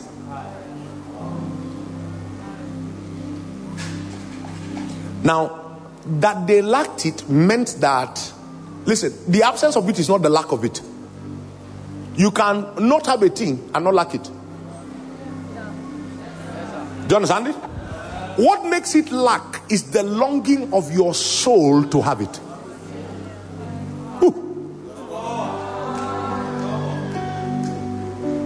My soul belongs. My soul belongs. My soul belongs to the Lord. My soul belongs. My soul belongs. My soul belongs to the Lord. My soul belongs. My soul belongs. My soul belongs to the Lord. Don't play with the things that stand in front of your eyes and make you feel like without them you cannot live. In fact, rebel against them. Defy them. Anything that takes that kind of place in your heart, that makes you feel like if you don't have me, you are not complete. That's why God recommended giving. Because you will not serve God and mammon. God knows that the tradition of the earth has exalted mammon. And every time God is confronted in the mind of a man, the first thing he refers to is money. That's why when you lack it, you feel incomplete. So God recommends that when it makes you feel incomplete, give it all. You remember the story of the rich young ruler, right? Now that's why God recommends giving. God recommends giving as a display that mammon does not have dominion over me. That's why people have paid their tithes for 20 years but still struggle. You don't understand what I'm saying? Still struggle. And I don't mean they are struggling in life. They are still struggling to pay the tithe.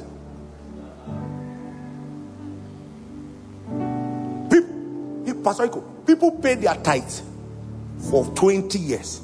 And after 20 years, you would think that they will have gained mastery enough to consider the tithe nothing. That's how powerful a strange God is. And the strength of a strange God is not the power of his altar. It's the strength of tradition. It's that men traditionally have arrived at believing we cannot live without this.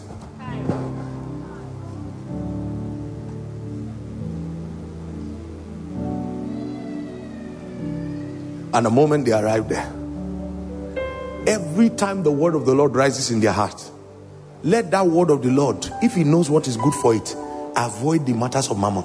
Because once it comes around the matters of mammon, the word of God is made of non-effect by that tradition.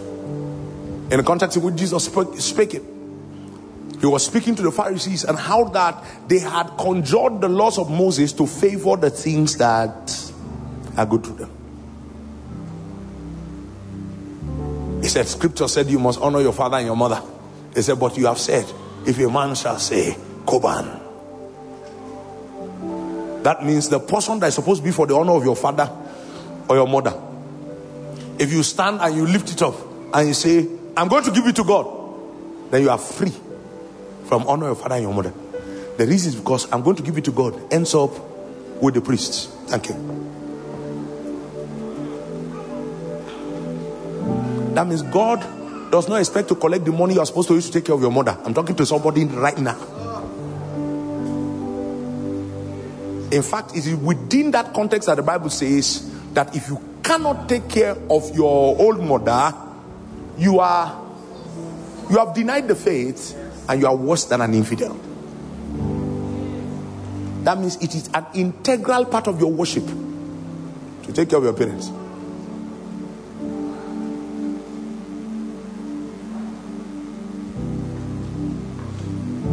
Are you with me? Don't vow the money that is supposed to take care of your parents. Don't vow it. Don't vow it in church. Okay. I'm sorry on their behalf. Their behalf can sow for themselves. Tradition. Aye. Is anybody understanding me? When the word meets tradition, the Bible says it becomes void. Now, let's take us back to Hebrews chapter 3. Hebrews 3. It said, wherefore I was grieved with that generation, and so I swore in my anger, one, that they shall not enter into my rest. Please go to Hebrews chapter 4 now. Verse 6. 4:6. We had read all of this. So 6. Seeing therefore it remains that what? Some must enter. Somebody say must enter. That means this one, Pastor Wisdom, this one is not our determination. God has sworn some must enter. Ooh, I wish you heard it. That means there is no way the earth will finish and some have not entered.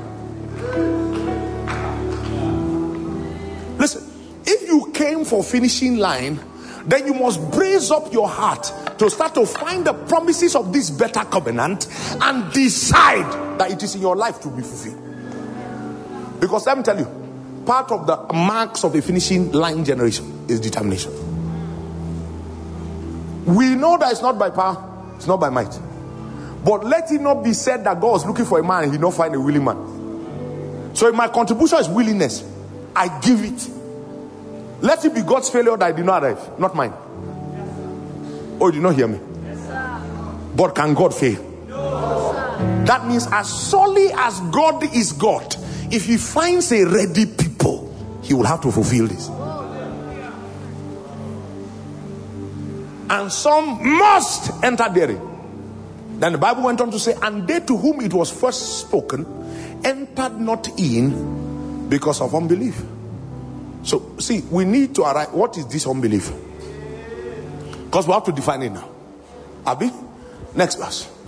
Again, he limited a day in David saying, today. Kai. What did he say in David?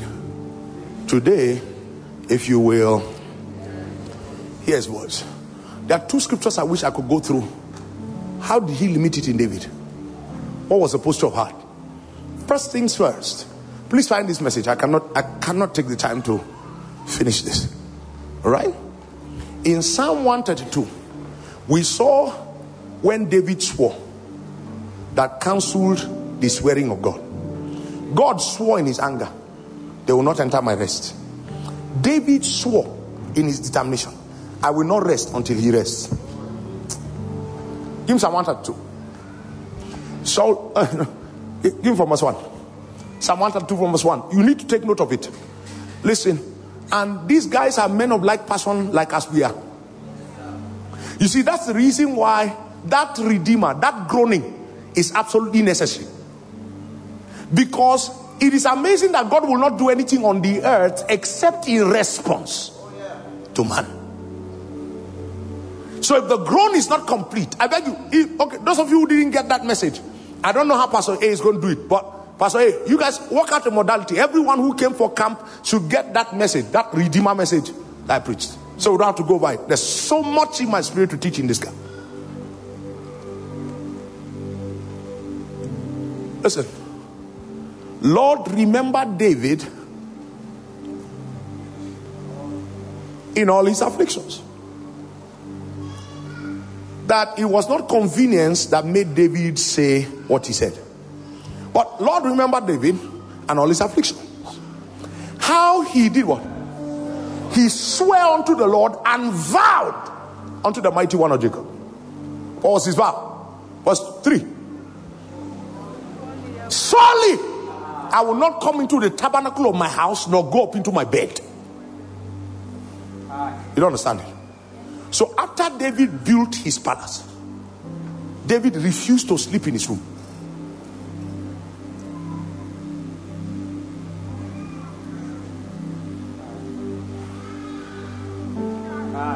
That's why when David wrote to Solomon and he said, except the Lord builds a house, he wasn't just talking about the building of a physical house. Because that letter was David to Solomon. Those of you who've been around me have heard me teach a lot recently. It was a letter from David to Solomon. And he told Solomon, except the Lord builds the house. They build in vain that build it. Then except the Lord watches over a city. That means this palace is useless to me, Lord, except I see you rest. Now God swore to the same Israel in the wilderness, they shall not enter my rest. Now don't forget what comes from Hebrews chapter 4. He said, and he spared a day in David, saying today. I'm going to take you to where he spared a day in David, saying today, to show you the unbelief of that generation. But the first thing you must see about David was that David was a man who would swear against the swearing of God. Now you see, hey, this is the second person we're talking about in this regard. First, we spoke about Abraham. God said, this is the land. Abraham said in his heart, this cannot be the land. No, it's God that spoke. And all faith is premised on the word of God. And the God of faith said to a man, this is the land. The man said to the God of faith, this cannot be the land. It was like, what's the difference between this and up? You will have left us in Haran.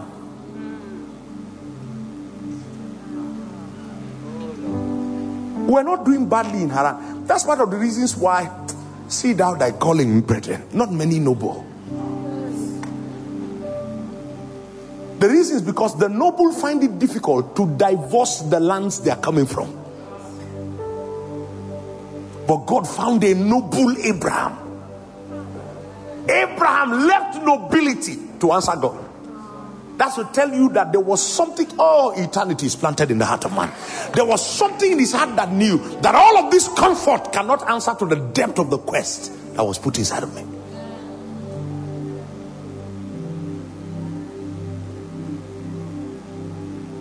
And David will not rest. So David said to himself, we're trying to see the David in whom God spared another day. That means from the day God swore to faith and said, they shall not enter into my rest.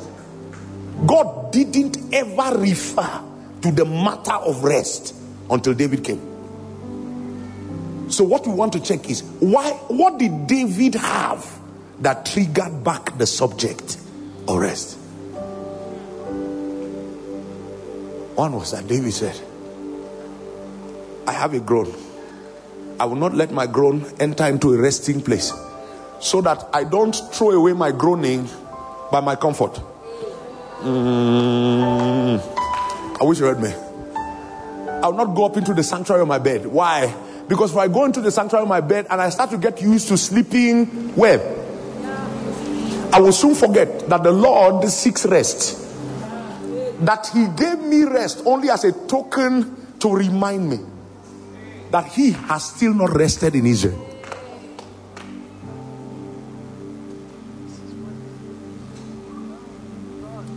Surely I will not come into the tabernacle of my house, nor go up into my bed. Aye, my God.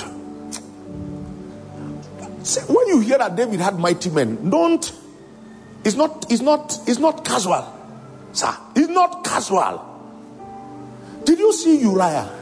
Valley? use you. So you understand why a man will not go to the comfort of his bed. They had said to David, you cannot go to war with us anymore. You are the light of Israel. It's obvious that it's the covenants of God with you that we have tried upon. So don't war. Sit at home. The complacency of sitting at home made David look at the wife of Uriah comfortably. And he looked at her lustfully and slept with her. That's not the problem. The problem was that the custom of not going up into his bed was not only David's custom. You will soon see that this rest cannot be attained by a man. It has to be attained by a generation. So the honor for God's cause was not only David's honor. David had forgotten in the day of his complacency. Then he sent a word to Joab and said, send me Uriah. They sent Uriah. Listen, he came to Uriah and said, how's war? I just thought about you and I said, you know, you have done us great in Israel, so please go home and rest for some time. Uriah said, okay, you didn't teach us like that. This must be a test. And he didn't say despising David. Oh, may God give us sons that will call us back to order. He didn't say it despising David. Sir, you taught us better. Sister, people are my comrades at war. I can't go. They will say, no. This is presidential pardon. We are giving you an apostolic instruction. You need to go home and rest. Uriah says, sir, that's going to be difficult. David said, give me the strongest wine. They gave him wine. Pastor Judith, Uriah was drunk, but in the drunkenness of his drunk, the pleasure of being at home with his wife was not the first thought that came out of his heart to his head. In the drunkest state of Uriah, Uriah didn't sleep in his house. Uriah's house, you will know that the custom was that the generals of David built their houses around the house of David, declaring that for you to touch David, you must come through us. That's what set Uriah in trouble. That's why David could stand on his roof and look into Uriah's house. There were men who decided they were going to be vulnerable to David.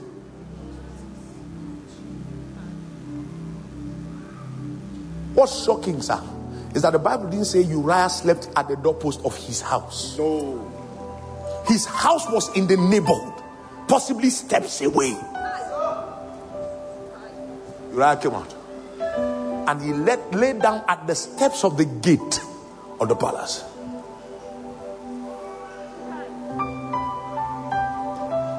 David realized that the culture of exalting the kingdom was not my culture. The only way you beat tradition is with tradition. Just like the only way you subdue law is law.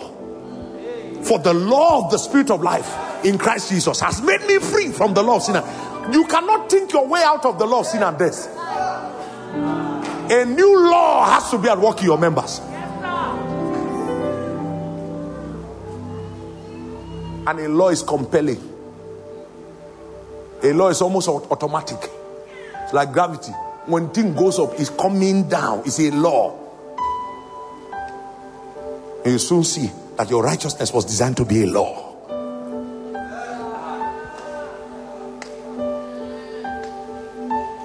Look at Uriah.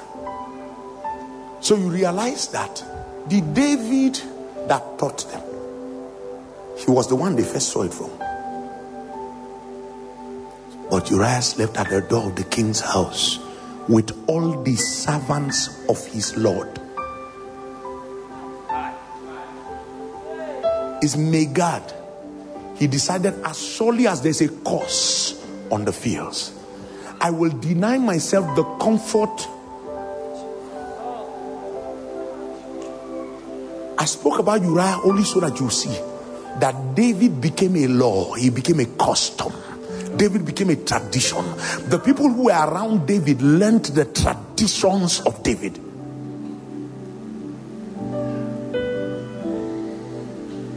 Sit down, my dear. Take me back to Psalm 132. Surely, I'll not come into the tabernacle of my house, nor go up into my bed. Next verse. I will not give sleep to my eyes, nor slumber to my eyelids. Next verse.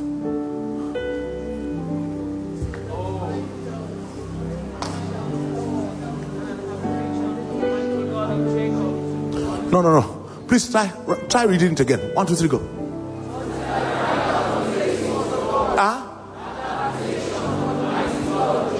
Listen, until I find a place, it's not until I build a place. David was not talking about let's build a place so that the ark of God can sit. What he was saying is, I want to find out the customs of God. He's going forth and he's returning. So that if we're going to keep him somewhere, we will keep him in a place. Oh, that's why I will restore again the tabernacle of David, which has been broken down. When he said it in Amos, God was not joking. That's why David could set a tabernacle that defied the order of Moses, and God did nothing. The reason was because David did not study Moses. He found a place. Yes, sir. Yes, sir. He sought who the Lord was and what the Lord's customs were. He knew that it was the Lord's great delight to meet with his people. He knew that it was not the Lord's design for his people to be cut away from him. He knew that it is that anger that made that God caused a separation between him and the people. And of course, it was proven at Calvary. The moment the Lord Jesus said, it is finished, the veil tore. God made his way to man. Almost like God could not wait. David found it, Judith. He found it.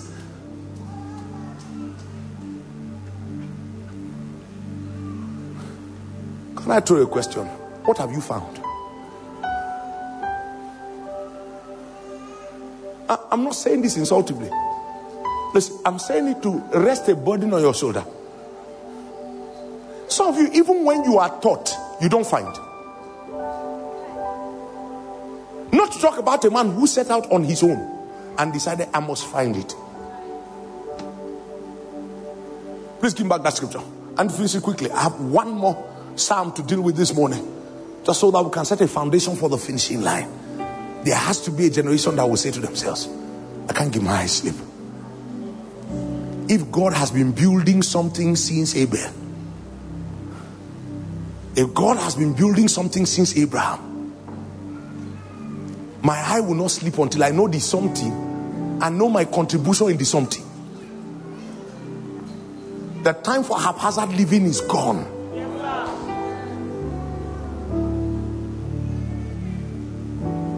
Until I find out a place for the Lord and habitation for the mighty God of Jacob. Next verse. Lo, we heard of it at Ephrata. We found it in the fields of the woods. Can you see that I told you David found it? What did he hear of? He heard of the ways of God. Where do we find it? Do you know what David was saying? Magdalene, do you know? Do you know what he was saying? What he was saying was that as I escaped from Saul and went through the wildernesses of life, if I can turn back and give proper attention to the pathway God used to bring me here, I will see who he is. Many people don't find God because they don't have record of where they left him. Where they left him is not where you walked away from God and stopped serving him. What I'm saying is that God is leaving signs upon the tracks of your life daily. But you are not taking account and magnifying those signs, so that in the day when you want to aggregate who God is, you are not supposed to go somewhere. If you turn around and you see the journey he has journeyed with you. Listen, if you don't know that the hand of the Lord is upon you, it's because you have not turned back. Turn back to the woods that life drove you through, and the witnesses that God gave you consistently, and the places where his altar was established in your life, and the number of times he delivered you, you will know that he must be interested in doing something with you to do the kind of things that he has done for you. My wife is here, she knows. Revo, I live every day knowing that I'm a vital part of something God is building. Sometimes even when I don't know this something, I just feel the expectation of creation. I feel the expectation of heavenly witness. I feel the expectation of divinity. So when you read Hebrews chapter 12 and you are reading, "We have come unto Mount Zion, to the city of the living God," while you are thinking you are counting assembly, I am seeing the witnesses whose hope is at the back of my head. I told my wife when I was growing up, there are certain days I get up and I'm feeling like everything is happening on the earth because of me. That if I leave a place, everything freezes. Like everything is freezing, waiting for me to finish what I'm doing. Then when I return, then things will continue.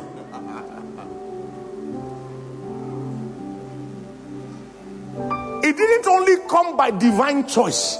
It came by meditation. Lord, what are you doing on the earth? What's my place in it? How do you convince a John the Baptist that his life is a failure?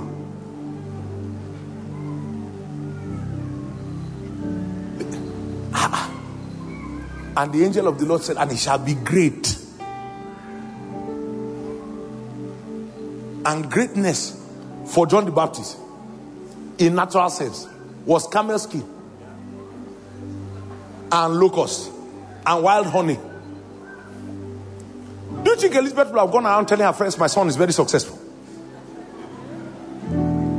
Especially when his ministry was not shaking kings. Because ultimately in that camel skin, he began to speak and Herod heard. To the extent that when Herod first heard about Jesus, he said, "I've killed John the Baptist. Who is this one?" He said, "This must be John. He must have risen again from the dead." That means that in the spirit, even the demons that sat on Herod knew that Jesus was operating after the order that John had said. Spiritual things have an order. You are a priest forever in the order of Melchizedek.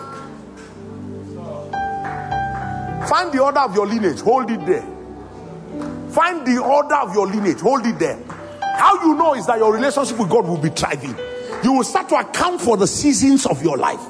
Listen, if you are chosen for this assignment, you will wake up and you will realize, no, I cannot live every day like every other day. There's a demand of heaven. Almost everyone who lives like that is careful about birthdays. You know why? Birthdays are not jubilations for us. We're thinking 1 year less. Why everybody is gathering and they are celebrating the faithfulness of God? We're thinking that's 1 year less in the number of years assigned for me to do the things. That's 1 year less. If the Lord Jesus is coming, that's 1 year less. By the time we are done with this camp meeting and you have seen the principles and prophecies and promises that you must fulfill before the Lord Jesus returns. Every time it's your birthday, you'll be saying, this is 1 year less. Which of those principles have now been completed? Which of those prophecies have now come to pass? Which of those promises am I beginning to apprehend? It keeps you in a consistently mournful state.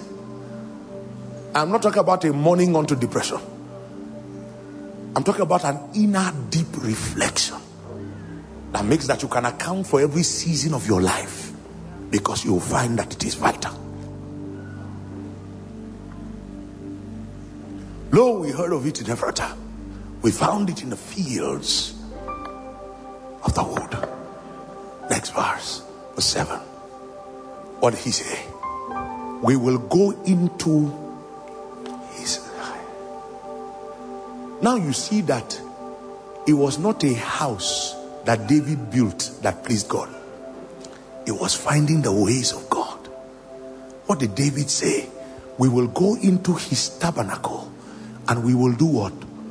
Worship at his footstool. Please hold this verse. I will come back to it now. Because it's the absence of this that makes God reject a generation in the promise of rest. Verse 8.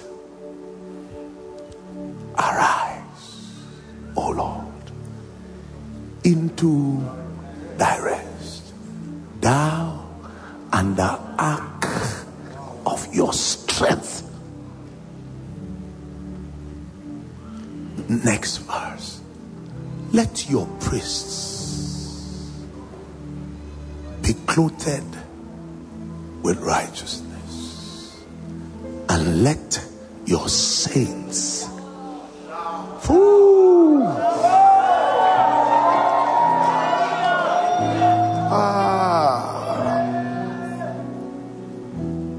You see, the garment of the priest was not supposed to be an ephod. It was supposed to be righteousness. And that righteousness is not just right living. It is the fact that the Lord their God himself is clothed in righteousness. That means the priest was supposed to put on God. That putting on of God is the rest. Yes, sir.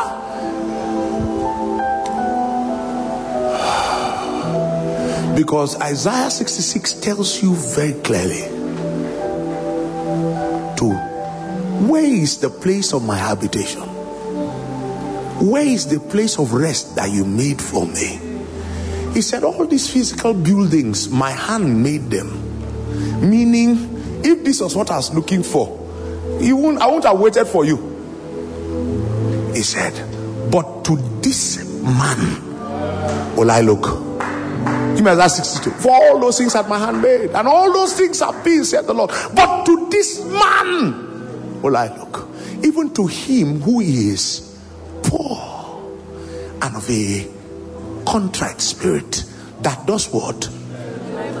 That means God is looking for the man who is on pilgrimage. Poverty in the spirit is pilgrimage. The knowledge that you do not know enough to represent God sufficiently. That it is registered behind the back of your mind. I don't know. That's the reason why I fear a generation that seems to glory in their display of knowledge. Because what God is requiring from a generation is a poverty. So that everything they seem to know becomes an invitation into more. Except if it's not the same God.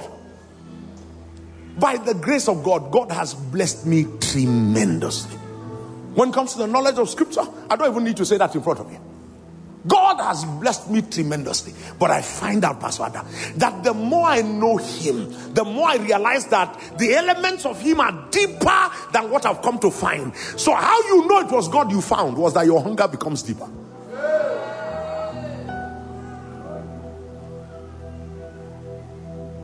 There's no day you become complacent. My wife is here, you can ask her. I lie down in the night. It's scriptures. I'm raising them up. And I'm thinking, Lord, what exactly are you saying here? What are you walking? How does this add to you? People read their scriptures like religious tradition. I don't. When I sit down to read scriptures, what I'm actually trying to apprehend is, Lord, what are you walking on the earth? And what do I do to become a part of it? Because it is not the finishing line until we speak about what manner of men and what manner of time. Because we have to establish, is this the time? If this is the time, then what manner of men ought we to be?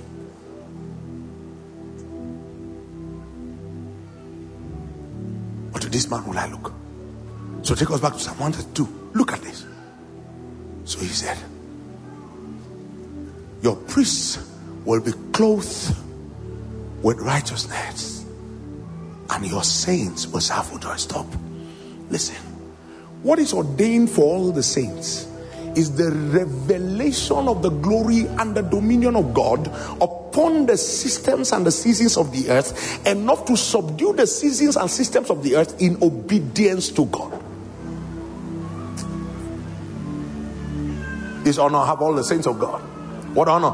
To bind their kings with chains, their nobles with fetters of iron. If you find the things that scripture says, the honor of all the saints, every single time, you will find out that the honor of all the saints is to release, as it were, the revelation of the subduing power of God in this realm. David said, I found it. If I can wear God and display him, God will rest.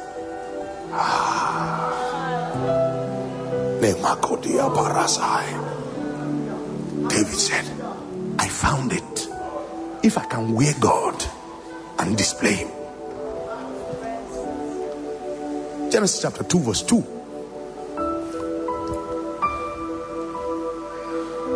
Genesis 2:2. And on the seventh day, God ended one, his work which he had made, and God rested. Come again. That's chapter 2 verse 2. And on the seventh day, God ended and God rested. What made God rest? Genesis chapter 1 verse 26. Let us make man in our image and after our likeness, and let them have dominion over the fish of the sea, the birds of the air, and over every living thing and everything that creepeth upon the face of the earth. So God created man in his own image. In the image of God created he him. Male and female created he them. Verse 28. And God blessed them and said, be fruitful, multiply, fill the earth, subdue it, replenish the earth, take dominion over the fish of the sea, the birds of the air, over every living thing that liveth and creepeth. Verse 29. And God said, behold, I have given you every herb-bearing field, every herb-bearing seed which is upon the face of the earth, and every tree in the which the fruit of a tree yielding seed, and to you it will be for meat. Next verse. And to every beast of the earth, to every fowl of the air, to everything that creepeth upon the earth, wherein there is life, I have given every green herb for meat. And it was so. Next verse. Next verse. And God saw everything he had made, and behold, it was. Let me tell you the difference between God's good and God's very good. Everything he made was good. It was orderly. When he made man, it was good until he gave man control of everything. Then God says, when man is in control of everything, very good. Why? Because now that man is in control of everything, I can rest.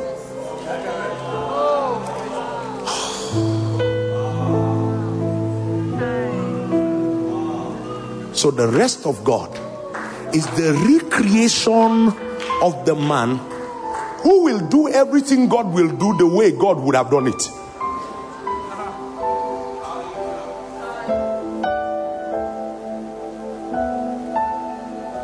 Do you understand me?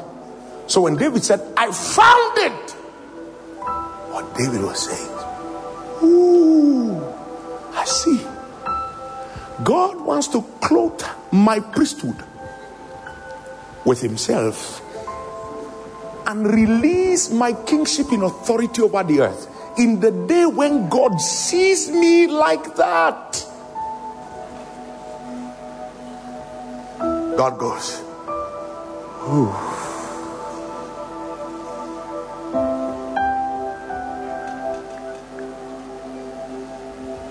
So, what we came to seek is, Lord, what does it take for you?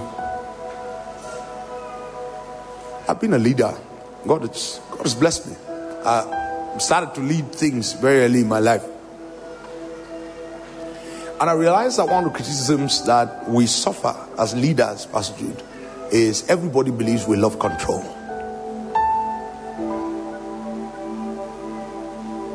You're not a resident pastor, so you know what I'm talking about. Everybody believes we love control. What people don't know is that there's what we see And we feel deficient in the communication of what we see. And we truly hope somewhere in our hearts that the people who are committed to us will see what we see. And our heart breaks every time when we attempt to express, and it becomes evident that the people are not as committed to what we see as we are committed to what we see.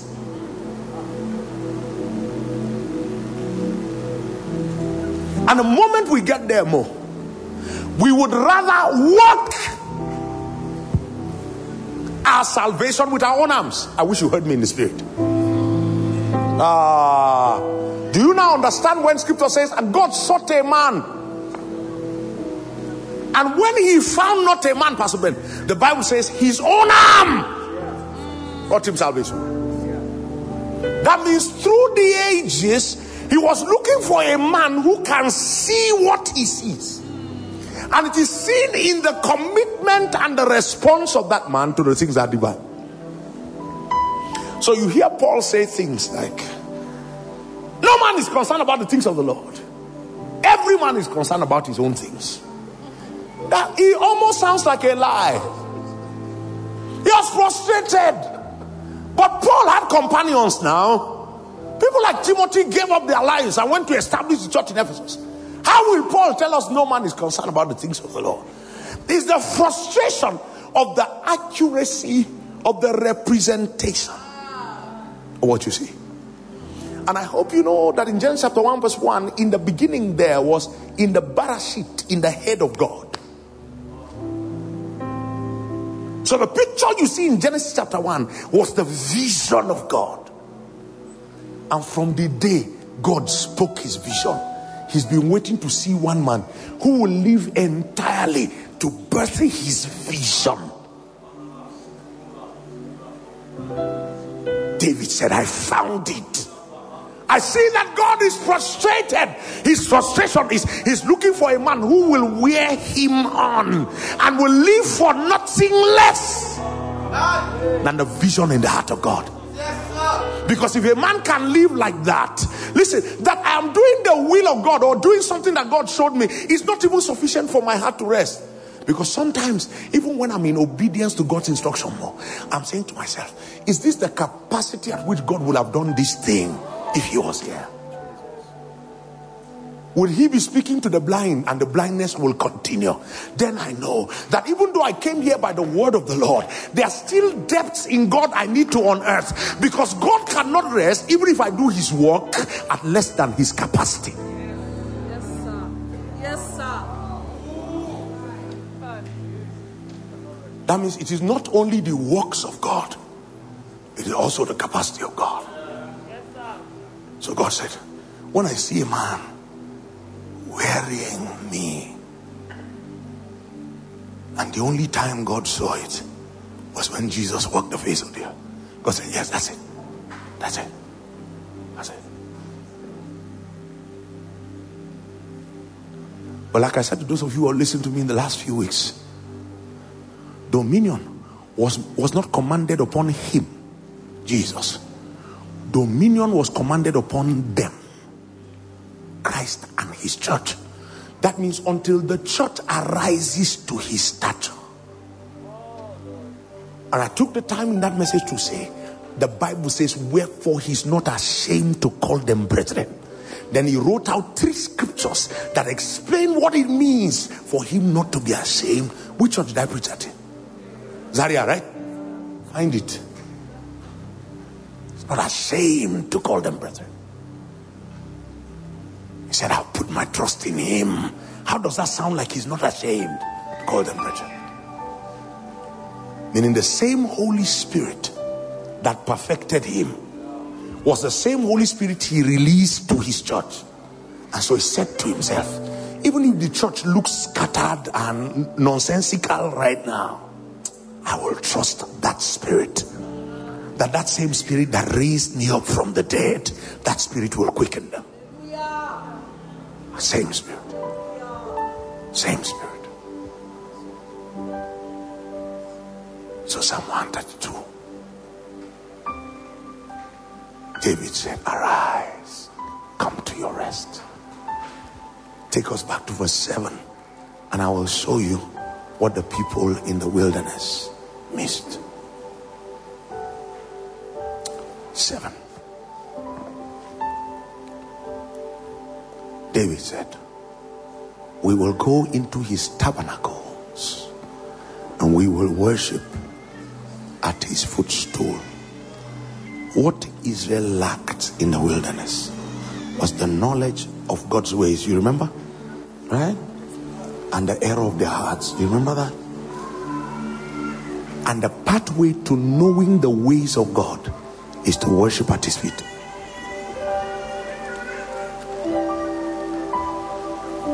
So what Israel, listen to this, and this is very, for me, this is very crucial. Very crucial. Maybe might sound simple to you, but very crucial. Pastor David, Israel had by tradition learned to worship to justify their conscience, but not to know God.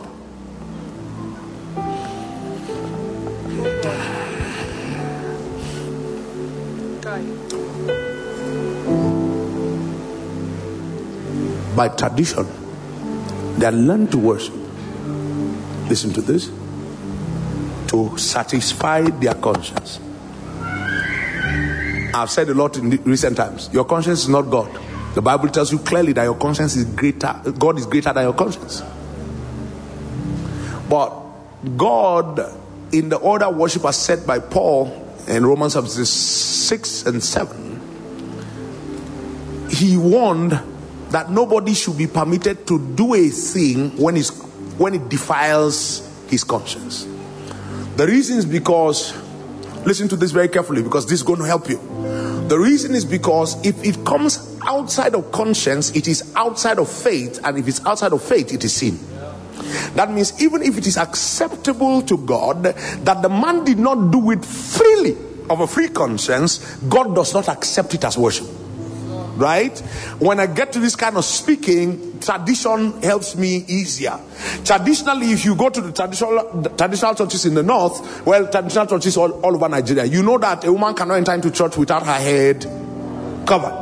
Right? And it is an extrapolation of scripture and possibly a not very accurate interpretation of that scripture. Let's not get into the arguments of that.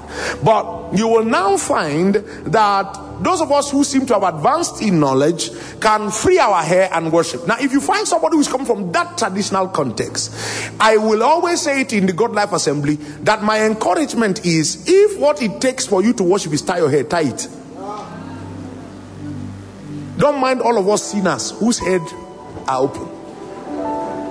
That you walk in here and find an atmosphere of God and you enjoy to worship and you enjoy to do it with your head tied, tie your hair.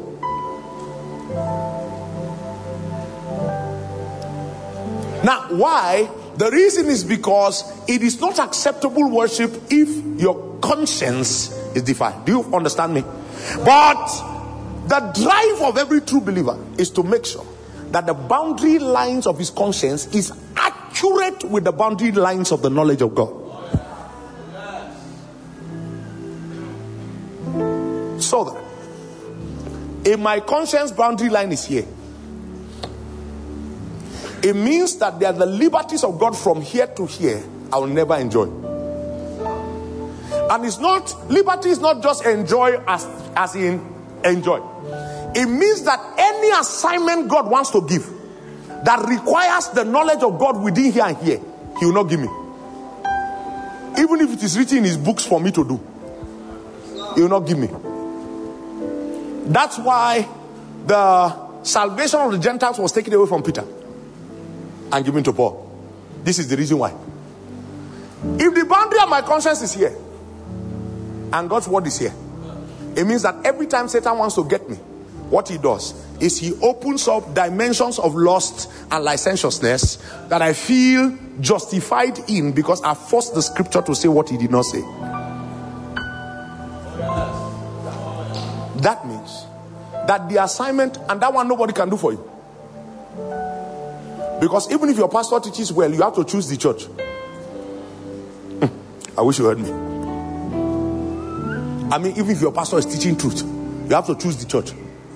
And after you have chosen the church, that's if you didn't choose the church for other reasons. After you have chosen the church, I hope you know that the licentiousness in your heart will still be arguing when your pastor is teaching. So this assignment you must do for yourself. That means my assignment every day, is to see that the boundary line of my conscience is seated exactly upon the accurate knowledge of God and God's word. Is it possible? Yes, it is. Are you following me? Let's let me go through this one more time. So I told you, they erred because of a wrong state of heart and the absence of the knowledge of his ways. Have you followed so far? Come on, have you followed so far? It's just a few 2 hours. You should still be all right. And it's even the first 2 hours of the entire conference. So we cannot not be saying amen right now. Aha. Yes. Layers of truth. They have come, right? Aha. Yeah. My guys. There you don't lack an amen. Yeah, some of them are not there. That's right. You don't know.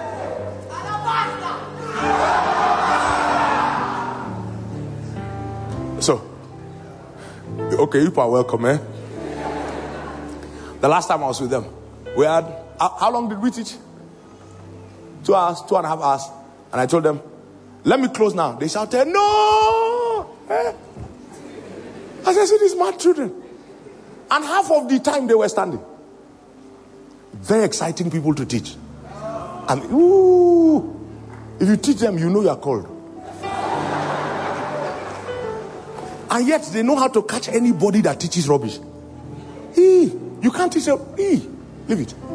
I didn't come to discuss layers of truth. Let me continue on scripture. Good to see you guys.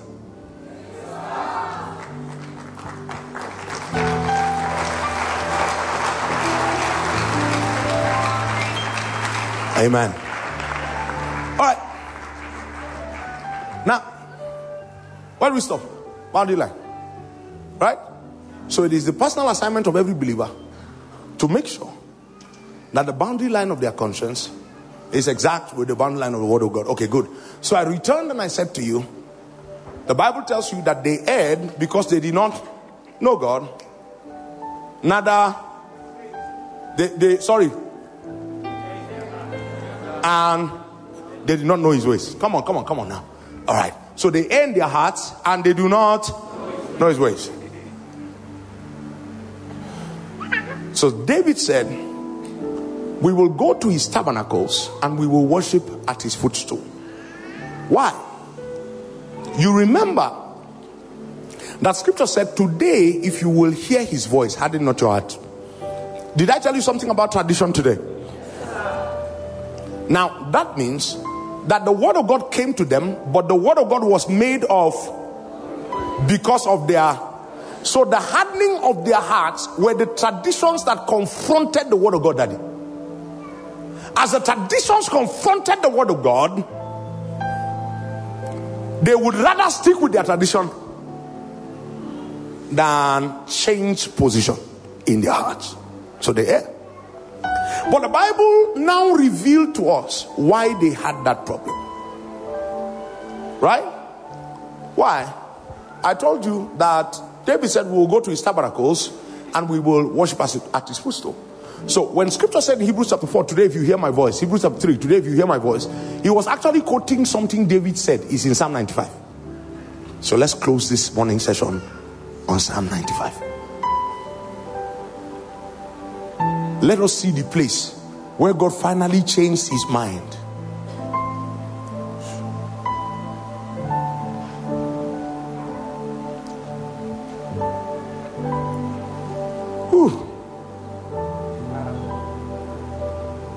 Are you there? Psalm 95 from verse 1.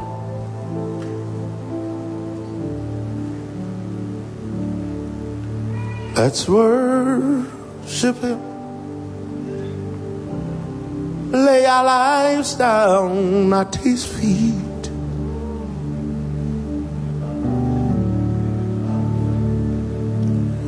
Let's worship. Tell him that he's all that we need.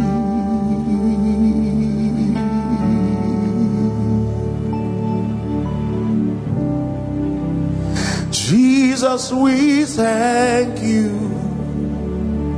We lift our hearts in praise, 'cause it's you we love, it's you we worship.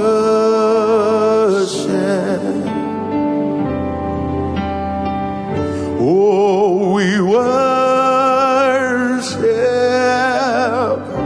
we lay our lives down at your feet.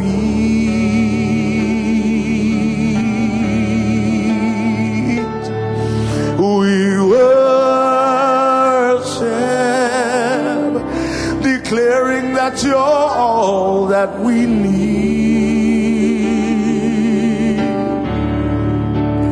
Oh, Jesus, we thank you. We lift our hearts in praise, 'cause it's you we love, it's you we worship.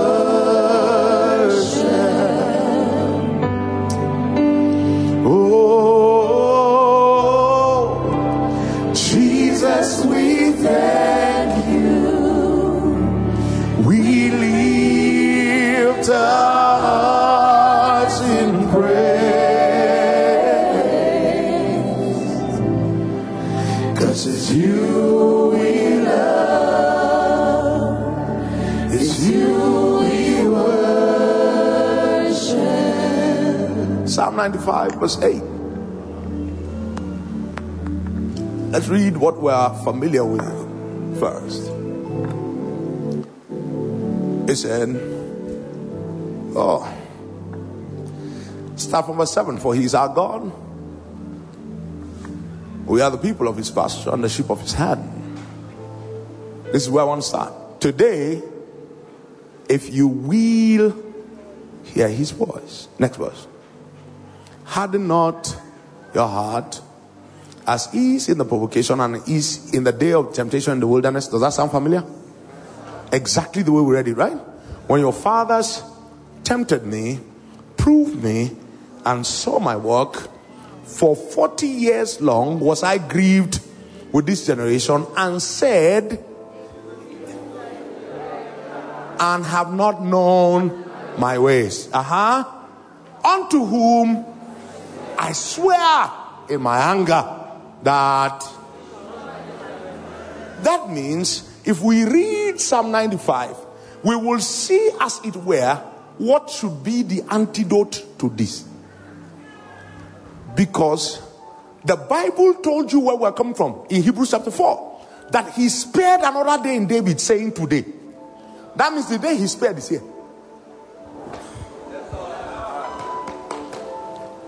Right? Now, in the order of response to the covenant of God, let me say this very quickly. I thought I was going to have a full session to teach this. It's obvious I cannot get it. In the order of covenant response to God, hear this very carefully. From creation to sonship, from sonship to servanthood, from servanthood to friendship, from friendship to brideship. That's the progression of the order of covenant with God. So you know that a man is entering into covenant with God when these things are in succession. Yes, sir. I say again. Yes, sir. It comes from creation. God has a covenant with creation. It's in Isaiah chapter 40. In the covenant of God with creation, listen to this. In the covenant of God with creation, all things are sustained by the word that released them from the very beginning. And is sustained in the principle called seed. That's why what God said to Noah was not a covenant with his church. It was a re-covenant with creation. God was reenacting what he said to Adam when he was speaking to Noah. When he said, as long as the earth remains, that's not a believer's covenant. That covenant is for the earth. It's for creation. So you find that in God's order of creation, everything is created in circles or created in seeds. So that everything God created does not need God to sustain it. Are you following me? And God in creation decided independence as a display of his power. Why you? So that anything that chooses to worship him made a voluntary turn to return and give thanks. The one thing he displayed in the healing of the 10 lepers, when the 9 walked away and the 10th one remembered, that's the priest. Are you following me? Because the priest was not the one in the temple. If the priest was the one in the temple, it would be the priest that would be responsible for cleansing. While they went to present themselves to the priest, God honored their faith to go at the word of the Lord and heal their bodies. But only one remembered that if there's a priest, he must be the one who spoke to us. Yeah. Do you understand it? That's why it takes faith to please God. That's why you cannot even obey instructions mindlessly. You have to know God. You have to arrive at knowing God.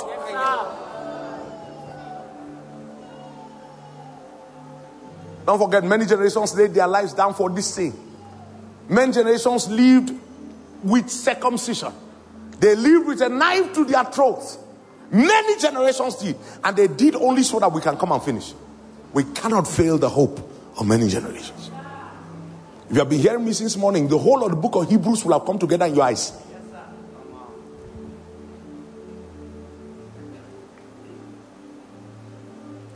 Now, understand it. What was I even talking about, Fali? Covenant.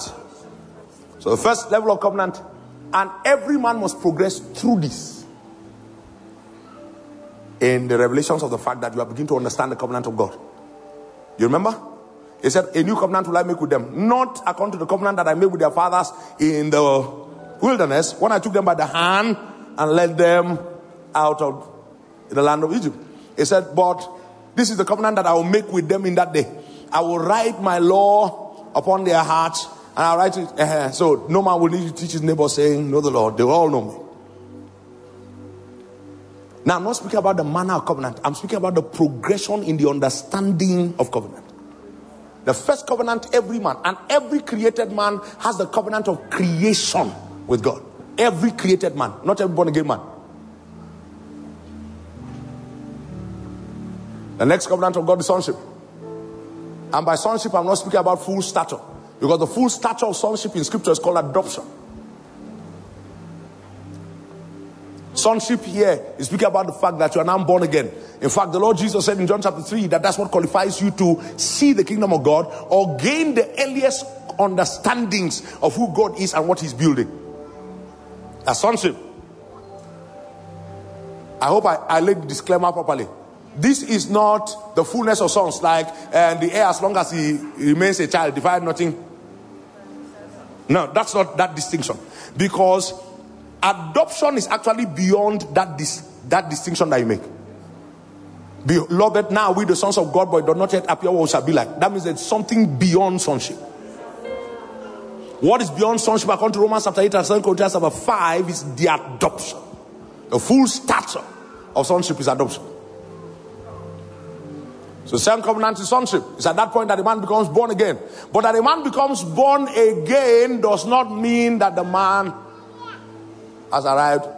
A born again man still has choices. Has choices as to how far he wants to go with God. The next thing that happens when a man is born again, according to Malachi chapter 3, is that he becomes a son that serves. So the next dimension is service. And in service, the son can of himself do nothing. It is what he sees the father doing. The son who has arrived at serving will not contend with the father. He doesn't hold on to his rights. He lets them go. At that point, he becomes what is called a bond servant. And a bond servant knows that the goodness of his master makes that his service to his master is in his best interest at arriving at the best that he can ever be. That his best as a servant in his master's house, he will never be able to find up to that if he's been given his independence. That's what the father of the prodigal son knew.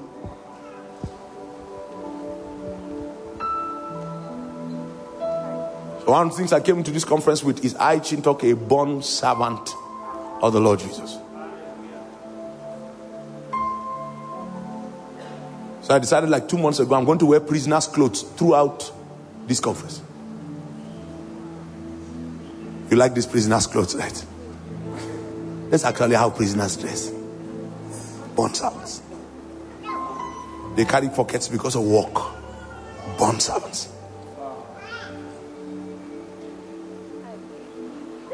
Some of us are very deliberate. Listen. Beyond servanthood is what? Friendship. At servanthood, you are obedient. In friendship, you begin to become a covenant partaker. John 15:15. I no longer call you servants.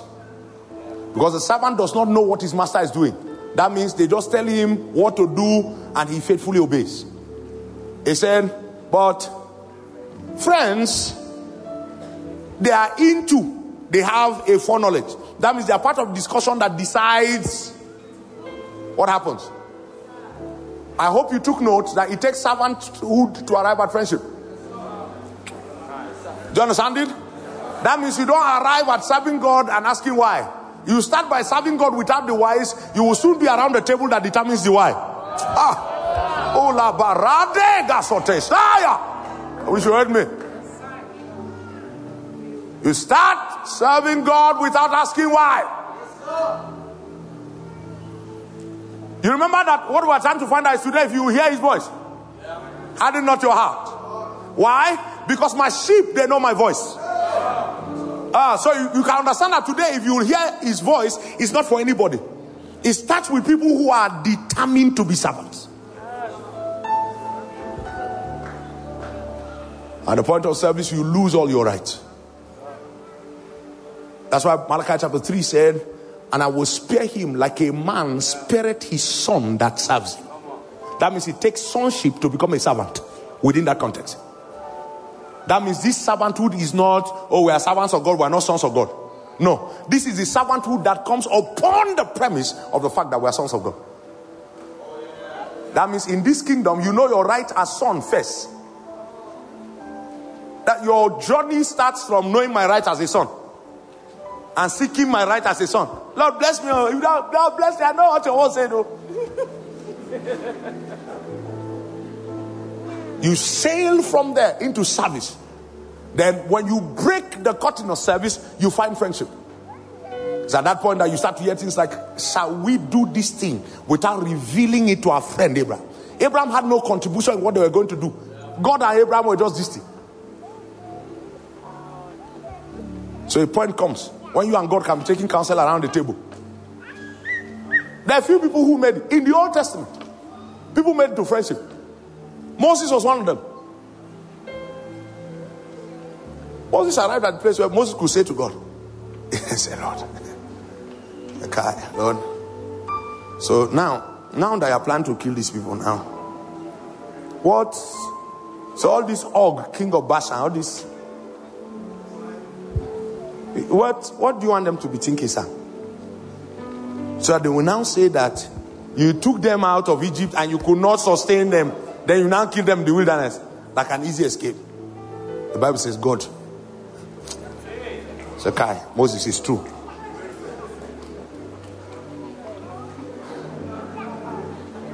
Can you see progression in covenant dimensions?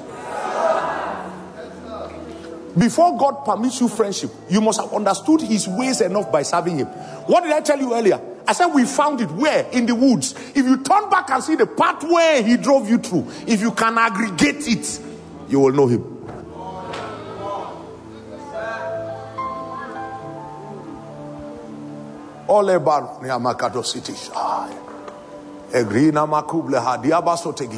If you can aggregate the pathway you have walked, you will know him.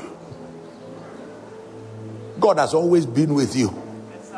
You have just been careless. You are not taking record. He's always been with you. Oh, know the days when you need to take up the archives of the things that God has done and set before your eyes. Go and check it. Every time you felt useless, Satan had to close your eyes to the things that you are coming from. The track record of God. I told you this, but one line has been troubling me in a song for weeks now. You have a track record of keeping your word. You're not about to stop doing. That's the line. That's the line. Woo! Everyone under the sound of my voice has sufficient record of the faithfulness of God. You have it. The reason why you are still stumbling is that Satan is not permitting you to aggregate the journey that you have made in God. If you aggregate it, you will look at that devil in the eye and tell him he's a liar, because the hand of the Lord is upon you. It is that hand that has brought you thus far. It is that hand that is at work in your life. It is that hand that will take you where God has it up. That hand of the Lord, the good hand of God is upon us. Nehemiah said the people were stirred up and we worked because the good hand of God was upon us. The good hand of God is on us. The good hand of God is on us. The good hand of God is on us. The number of things that have caused you pain are nothing to be compared with the kind of things that God has left in your past. There's sufficient witness, sufficient testimony on your part. If you aggregate it, you will know God. If you aggregate it, you will know God. There is nothing you cannot do. There's no mountain you cannot. If you have said it, then you will do it. You have a track record of keeping your word, and you're not about to stop. Better go. There is nothing you cannot. There's no mountain you cannot move. If you have said it, say if you have said it, then you will do it. If you have said it, then you will do it. Say if you have said it, then you will do it. Say if you have said it, then you will do it. Say if you have said it, then you will do it. Say if you have said it.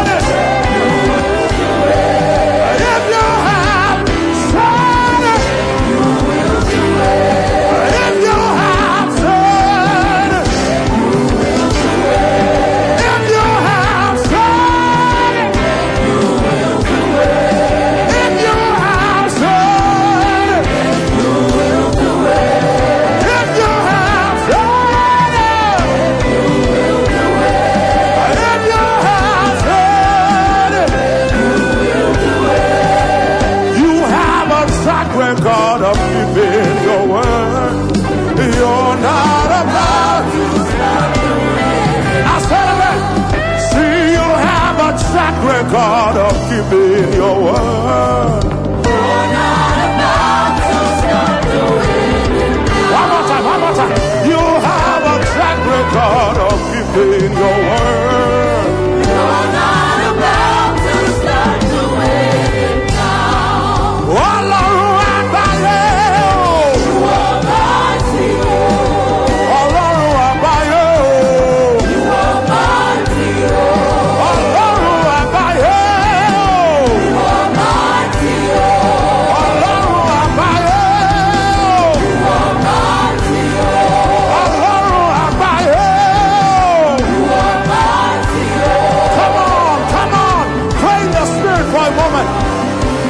Tell him, Lord, we believe your promise. We believe your covenant. We believe the things you have said and you are willing to do on the earth. We believe. We believe. We believe. We believe. Sate paratos pana. Eratia batodescandia. Raponda caparote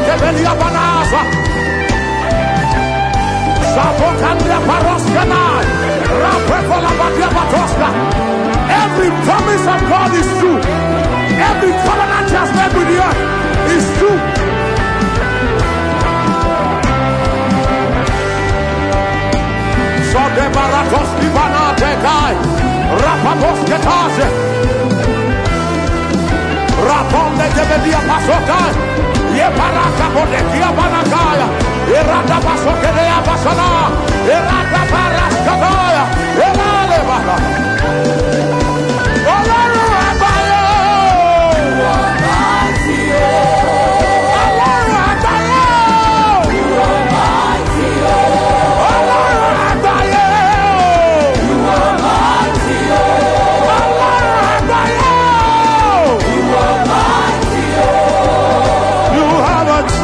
God of keeping your word. You're not about to stop doing it now. You have a track record of keeping your word. You're not about to stop doing it. You're not about. You have a track record of keeping your word. You're not about to stop doing it. You're not about. Track record of keeping your word. You're not about to stop doing it. You're not about to stop.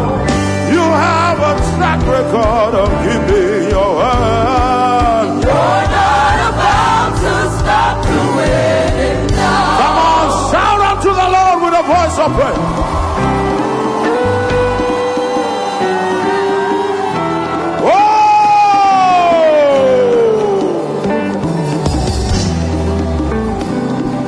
Hallelujah. Please sit down for a moment.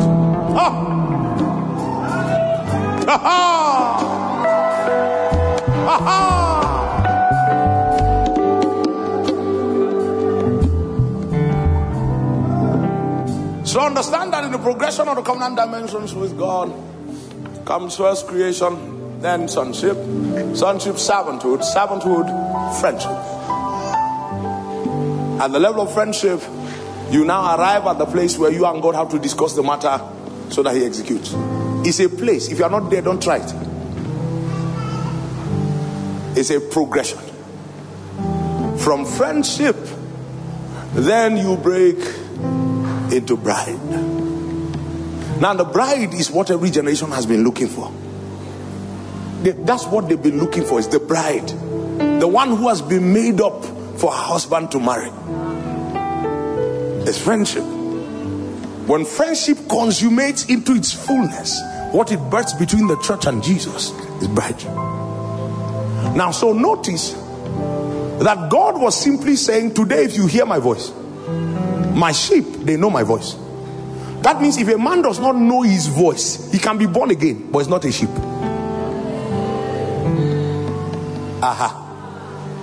Do you understand it? It's simple. The Lord is my shepherd, I shall not want. He makes me lie down. How? By His voice. Did you notice that the Bible also added there in John chapter 10 that the voice of a stranger they will not follow?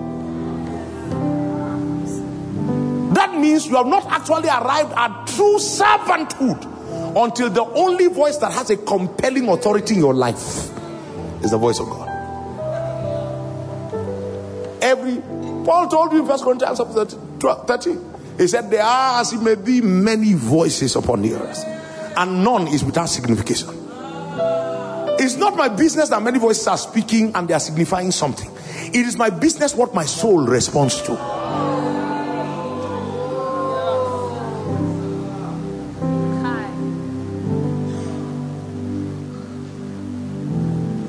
My soul on you, my mind on you.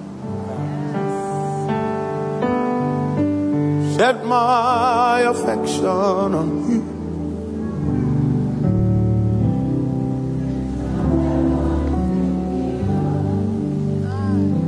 Sing it 2 times. Set my heart on you. My soul on you, my mind on you. Set my affections on you. Things of heaven, fill me up. Set my heart on you. Set my heart on you. My soul on you, my mind on you. My soul on you, my mind on you. Set my affection on you. Set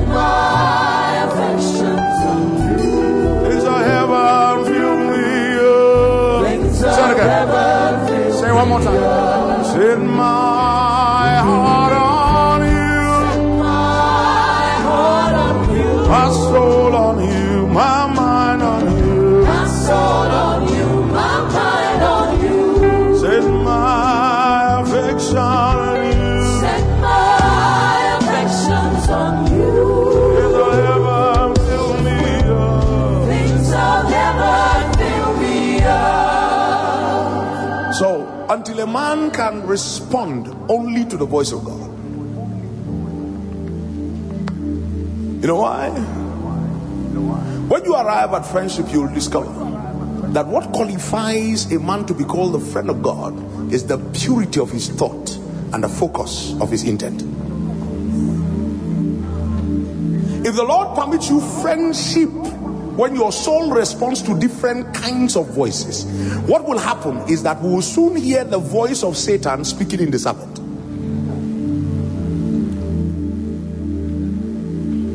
It will mean that you will take of your earthly interactions and you will force them into divine conversations.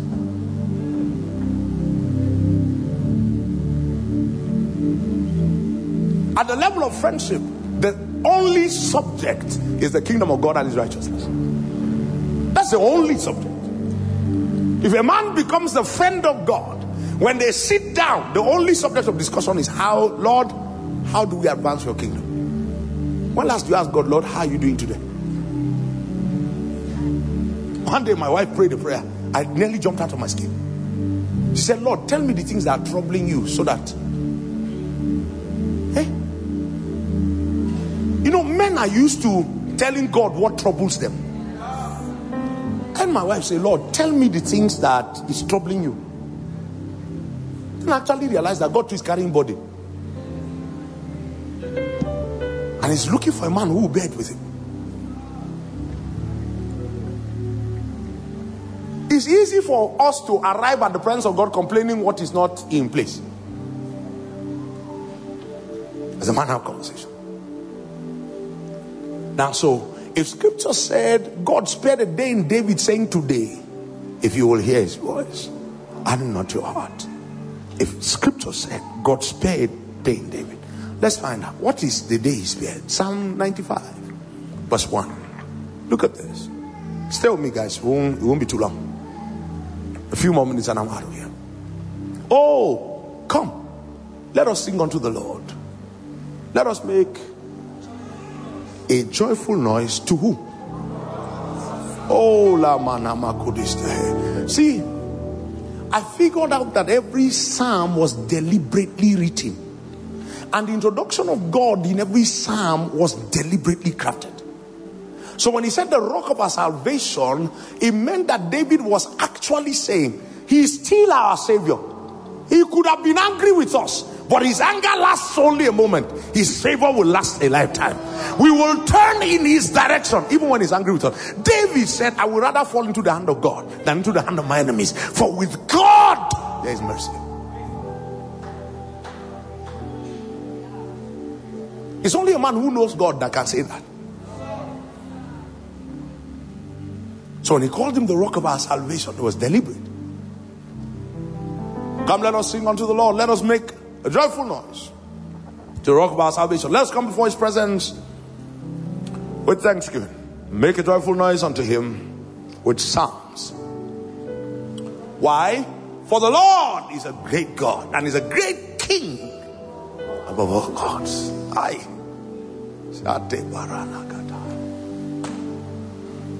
Listen, I must say this at this point, and I trust the Lord that you understand it. Until these things are written in your heart, yielding to God will be difficult for you.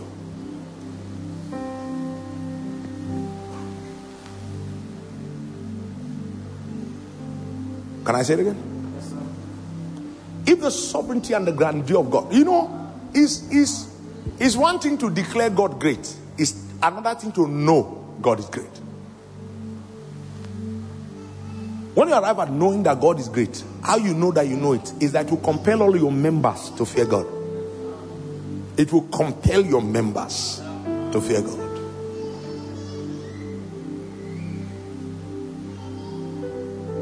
You are God of creation and God of my life, God of the land and the seas. You are God of the heavens before there was time. The God of all gods you will be.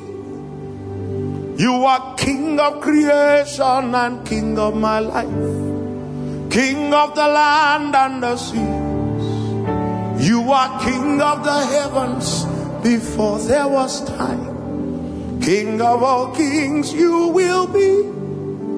We bow down and we crown you the King. We bow down and we crown you the King.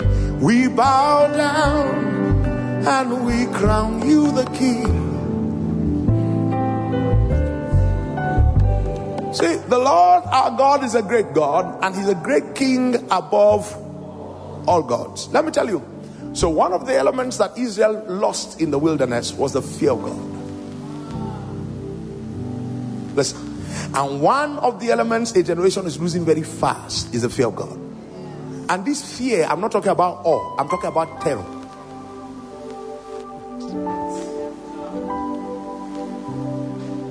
Listen. You need, God has to terrify you. There was nobody who met him that the first thing God said was not fear not. Go and check it. Everyone who met him, the first thing God said is fear not. So Israel lost their fear of God. Now please don't forget that we are also speaking about you, because the Bible says the same gospel preached unto them. Many times God could not understand why these people don't fear him. No, you don't understand. God was perplexed as to why. One day he asked Aaron, he said, Aaron, have I ever spoken to you face to face before? He said, it's not because of this gown that I gave you. What shall I have done to you now? They said, and you, Miriam, you that did not give gown. No, Miriam. He said, are you Miriam? They see how God honors his principle. He was the one who gave the priestly gown, but he will not defile it.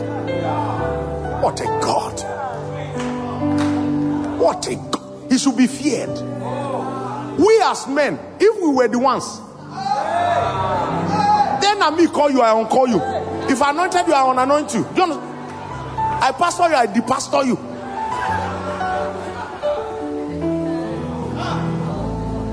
Hey!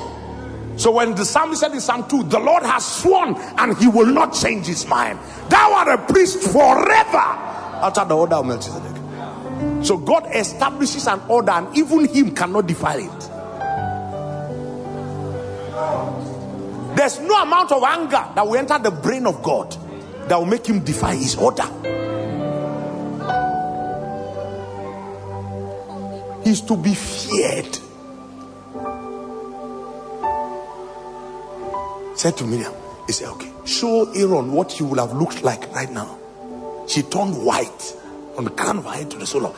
I mean, do you realize that in the fall of man is the fact that man has lost the ability in his heart to aggregate the greatness of God?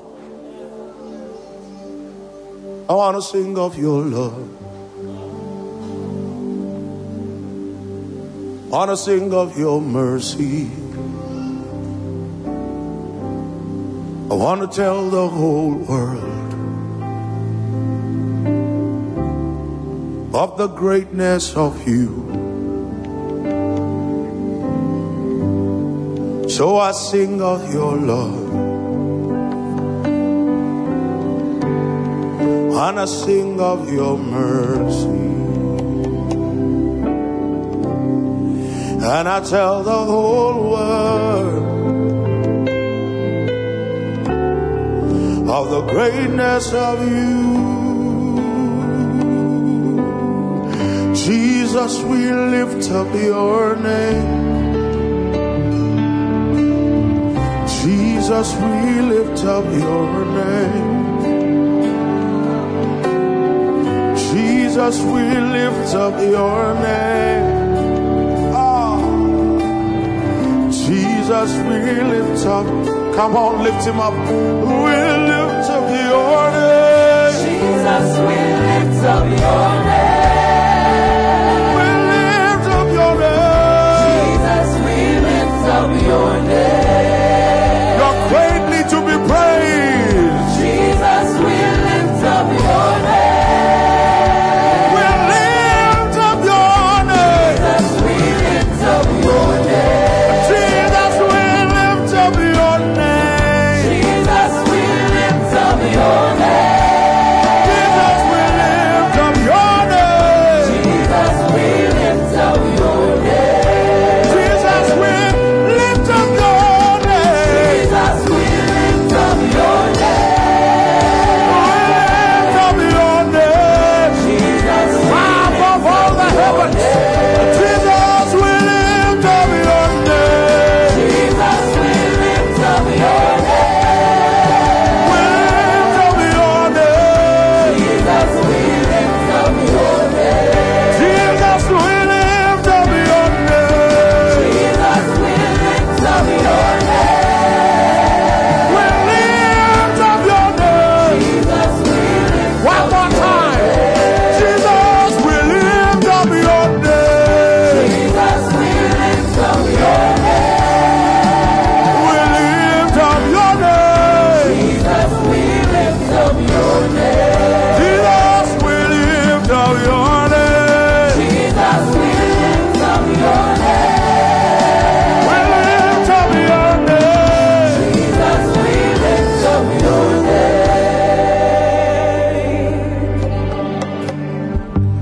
We lift up your name.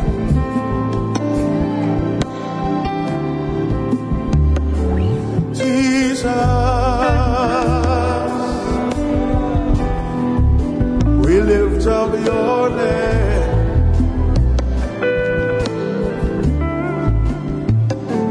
Jesus, you know, recently I encountered this name. Not too long ago, I guess maybe like a year ago. I encountered this name, Pastor Tony. Then I realized why Israel had a culture that every time they said Yahweh, when they say Elohim, blessed be his name. Go and check anything I send to you. I can never say Jesus. I'll never say Jesus Christ.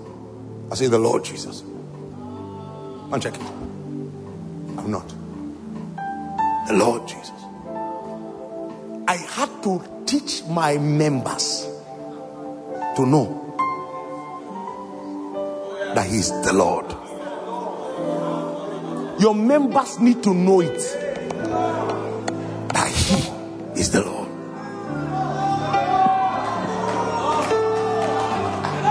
That's where Islam stole that custom from. Every time a Jew calls his name, he stops in the midst of the sentence and says, blessed be his name. Some traditions are good.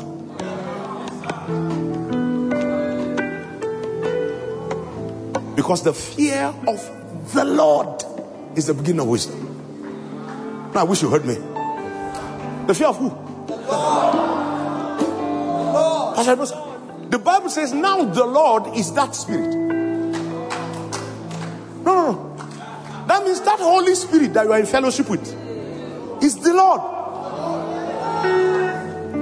See, I've always said he gave us complex human relationships so that we can understand complex divine relationships.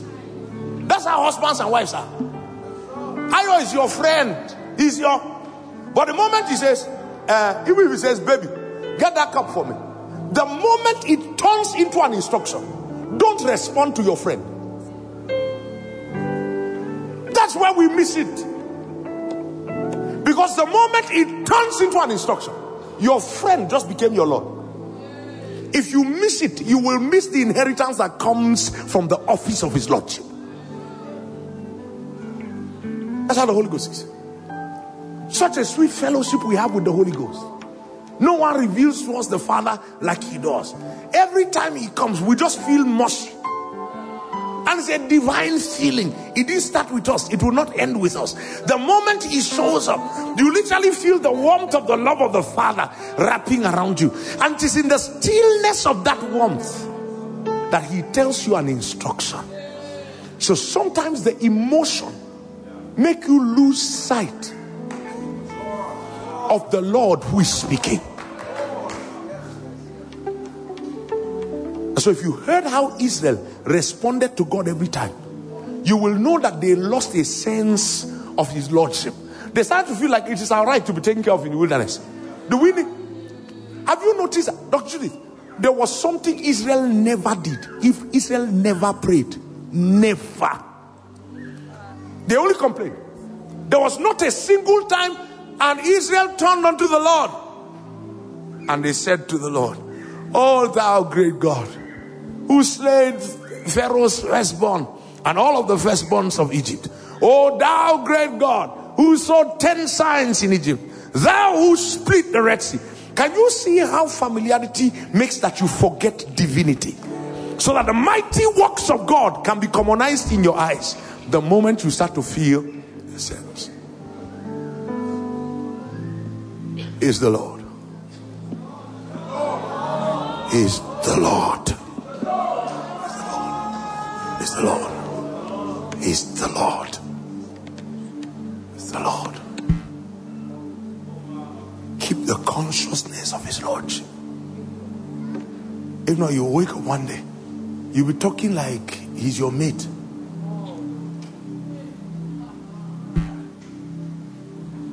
And yet you know that the relationship will be boring if he comes to fellowship with him and all with you, and all you are doing is you are shrinking in.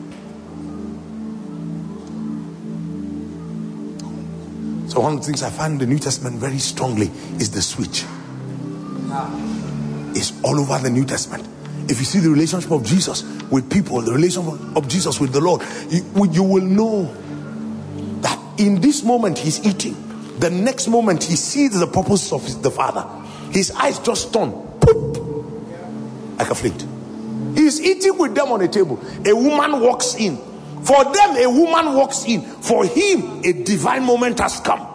And the ability to accurately interpret this is smack in my assignment. So I can't miss this moment. So I remember this when I'm stretching on my bed and I'm saying to God, I'm tired. I'm like, God, must I pray today? Who are you talking to? Your friend. It's the Lord. If he said, wake up and pray, he was not suggesting. Did you hear me? The fear of the Lord is the beginning of wisdom.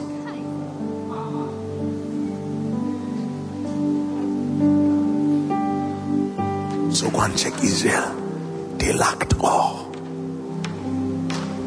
Came back that scripture on the board. I need to drive this very quickly.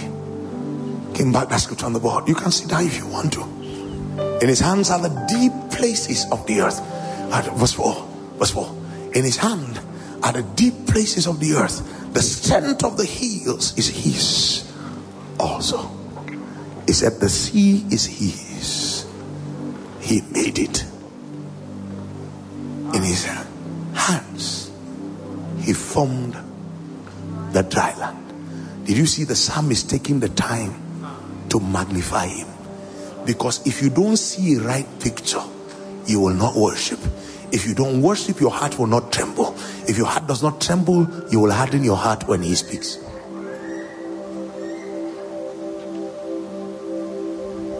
Verse 6. Oh, come, let us worship and bow down. Let us kneel before the Lord our Maker. Why? For he is our God, and we are the people of his pasture, and we are the sheep of his hand. Today, if you will hear his voice.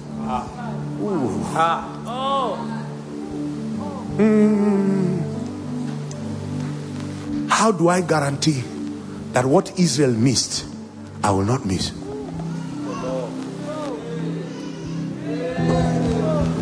And the Bible suggested a physical position. Come, let us worship and bow down. Let us kneel. You see, when you take physical positionings, you are informing your members that when this one speaks, we are not suggesting it. There's no debating it. Oh, He is our God, and we are the people of His pasture, and the sheep of His hands. Yes, the sheep of His hands. Come, let us worship and bow down. Let us kneel before the Lord our God, our Maker. Come, let us worship and bow down. Let us kneel before the Lord our God, our Maker. For He is our God,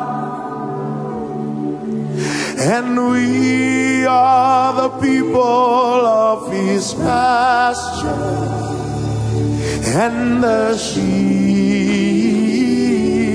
of His hand. Yes, the sheep of His hand. Come, let us worship and bow down. Let us kneel before the Lord our God, our Maker. Come, let us worship and bow down.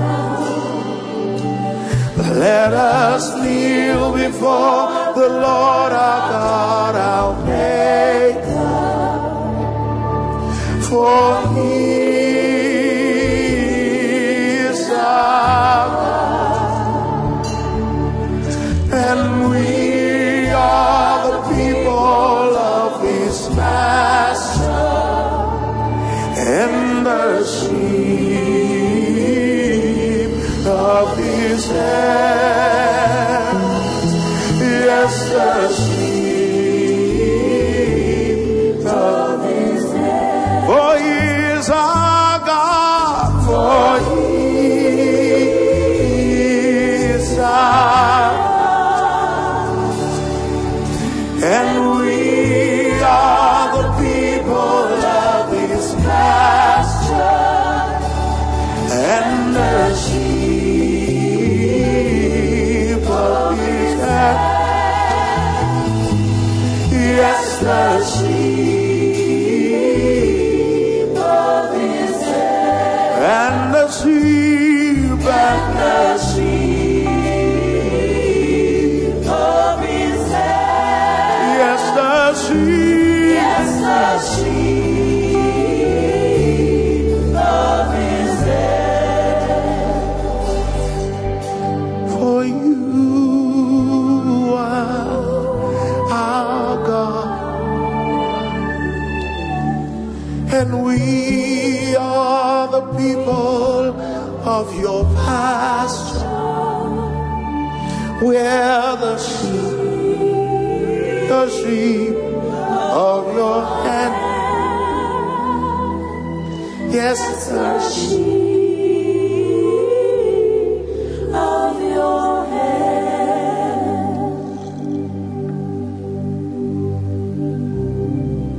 Lord, restore again in the earth the true fear of the Lord.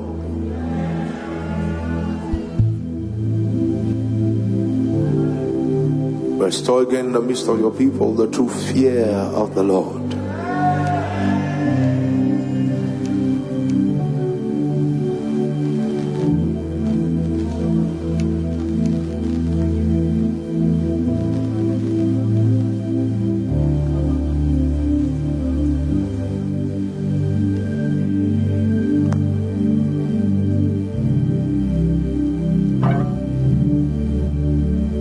In your hands are the deep places of the earth.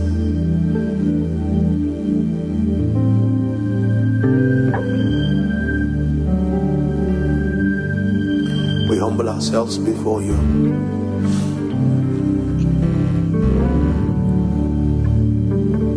Lord, by the glory of your presence, slay everything in us that wants to rise up to you,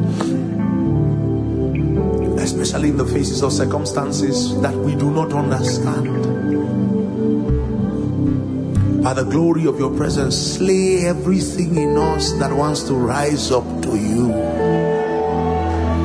Everything that questions the authority of your lordship, Lord, let none of it rise from this earth with us.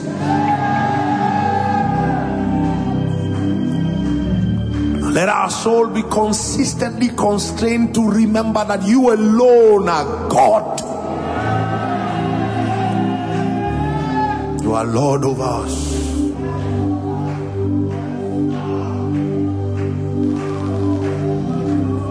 You are Lord over us. Lord over us. God, Lord over us. Let our soul hear it and know it very well. Jesus is Lord over us. The Holy Spirit sits in the office of his lordship over us. The Father God sits upon the throne and is Lord over the whole earth. Lord over us. Let everything in us that contends give way.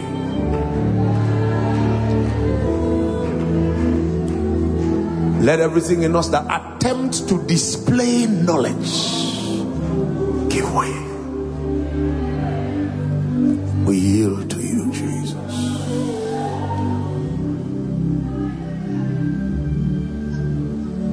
So I yield to you and to your careful hand. When I trust you, I don't need to understand.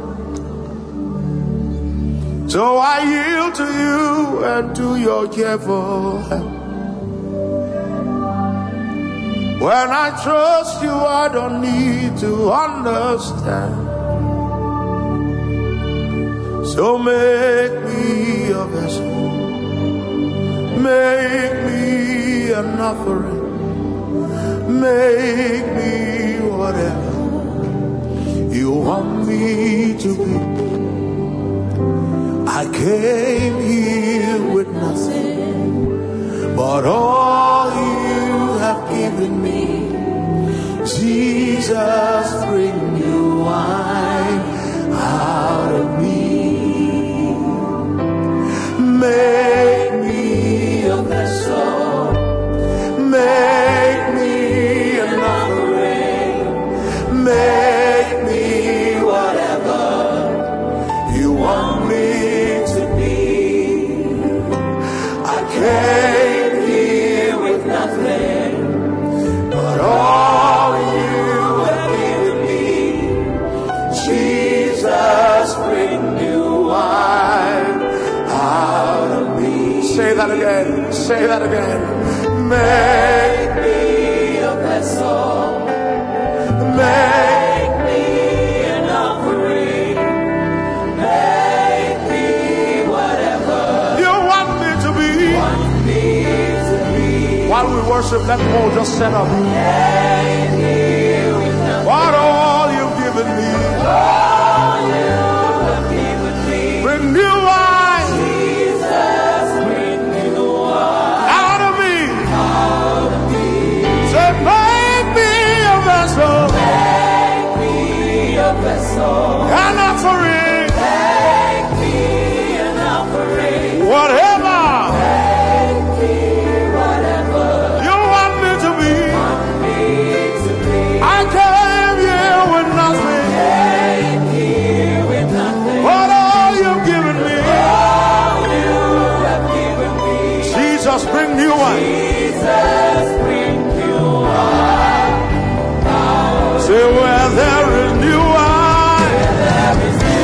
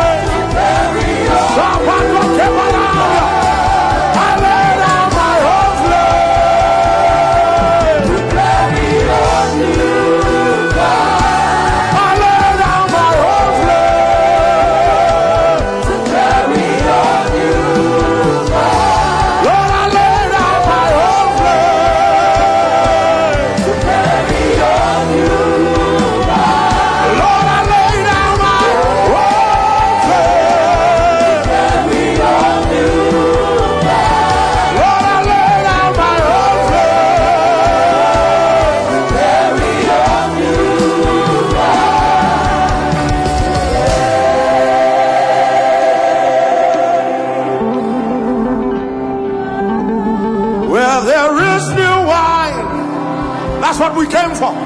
There is new power. There is new freedom. The kingdom is here. Lay down my own to carry your new fire. Lay down my own.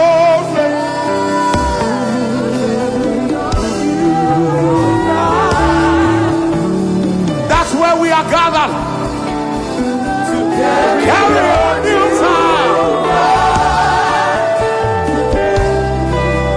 Carry your new fire. Carry your new fire. Carry your new fire. Carry your new fire. Carry your new fire. Carry your new fire. Carry your new fire. Carry your new fire.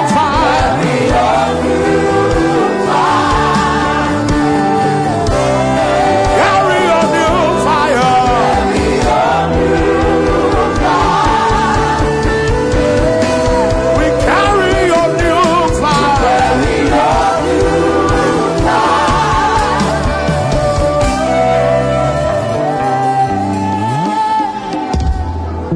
As we climax in this conference, you will realize that the first outpouring was not enough. That when these realizations come upon a generation, they will have to compel what the Bible calls the latter rain. Then the latter rain and the former rain will meet them in the first month. If it is in this conference the Lord chooses to release the rain, then let him be glorified. If not, we will wait all the days of our appointed years. Because what is available is not sufficient for what lies ahead.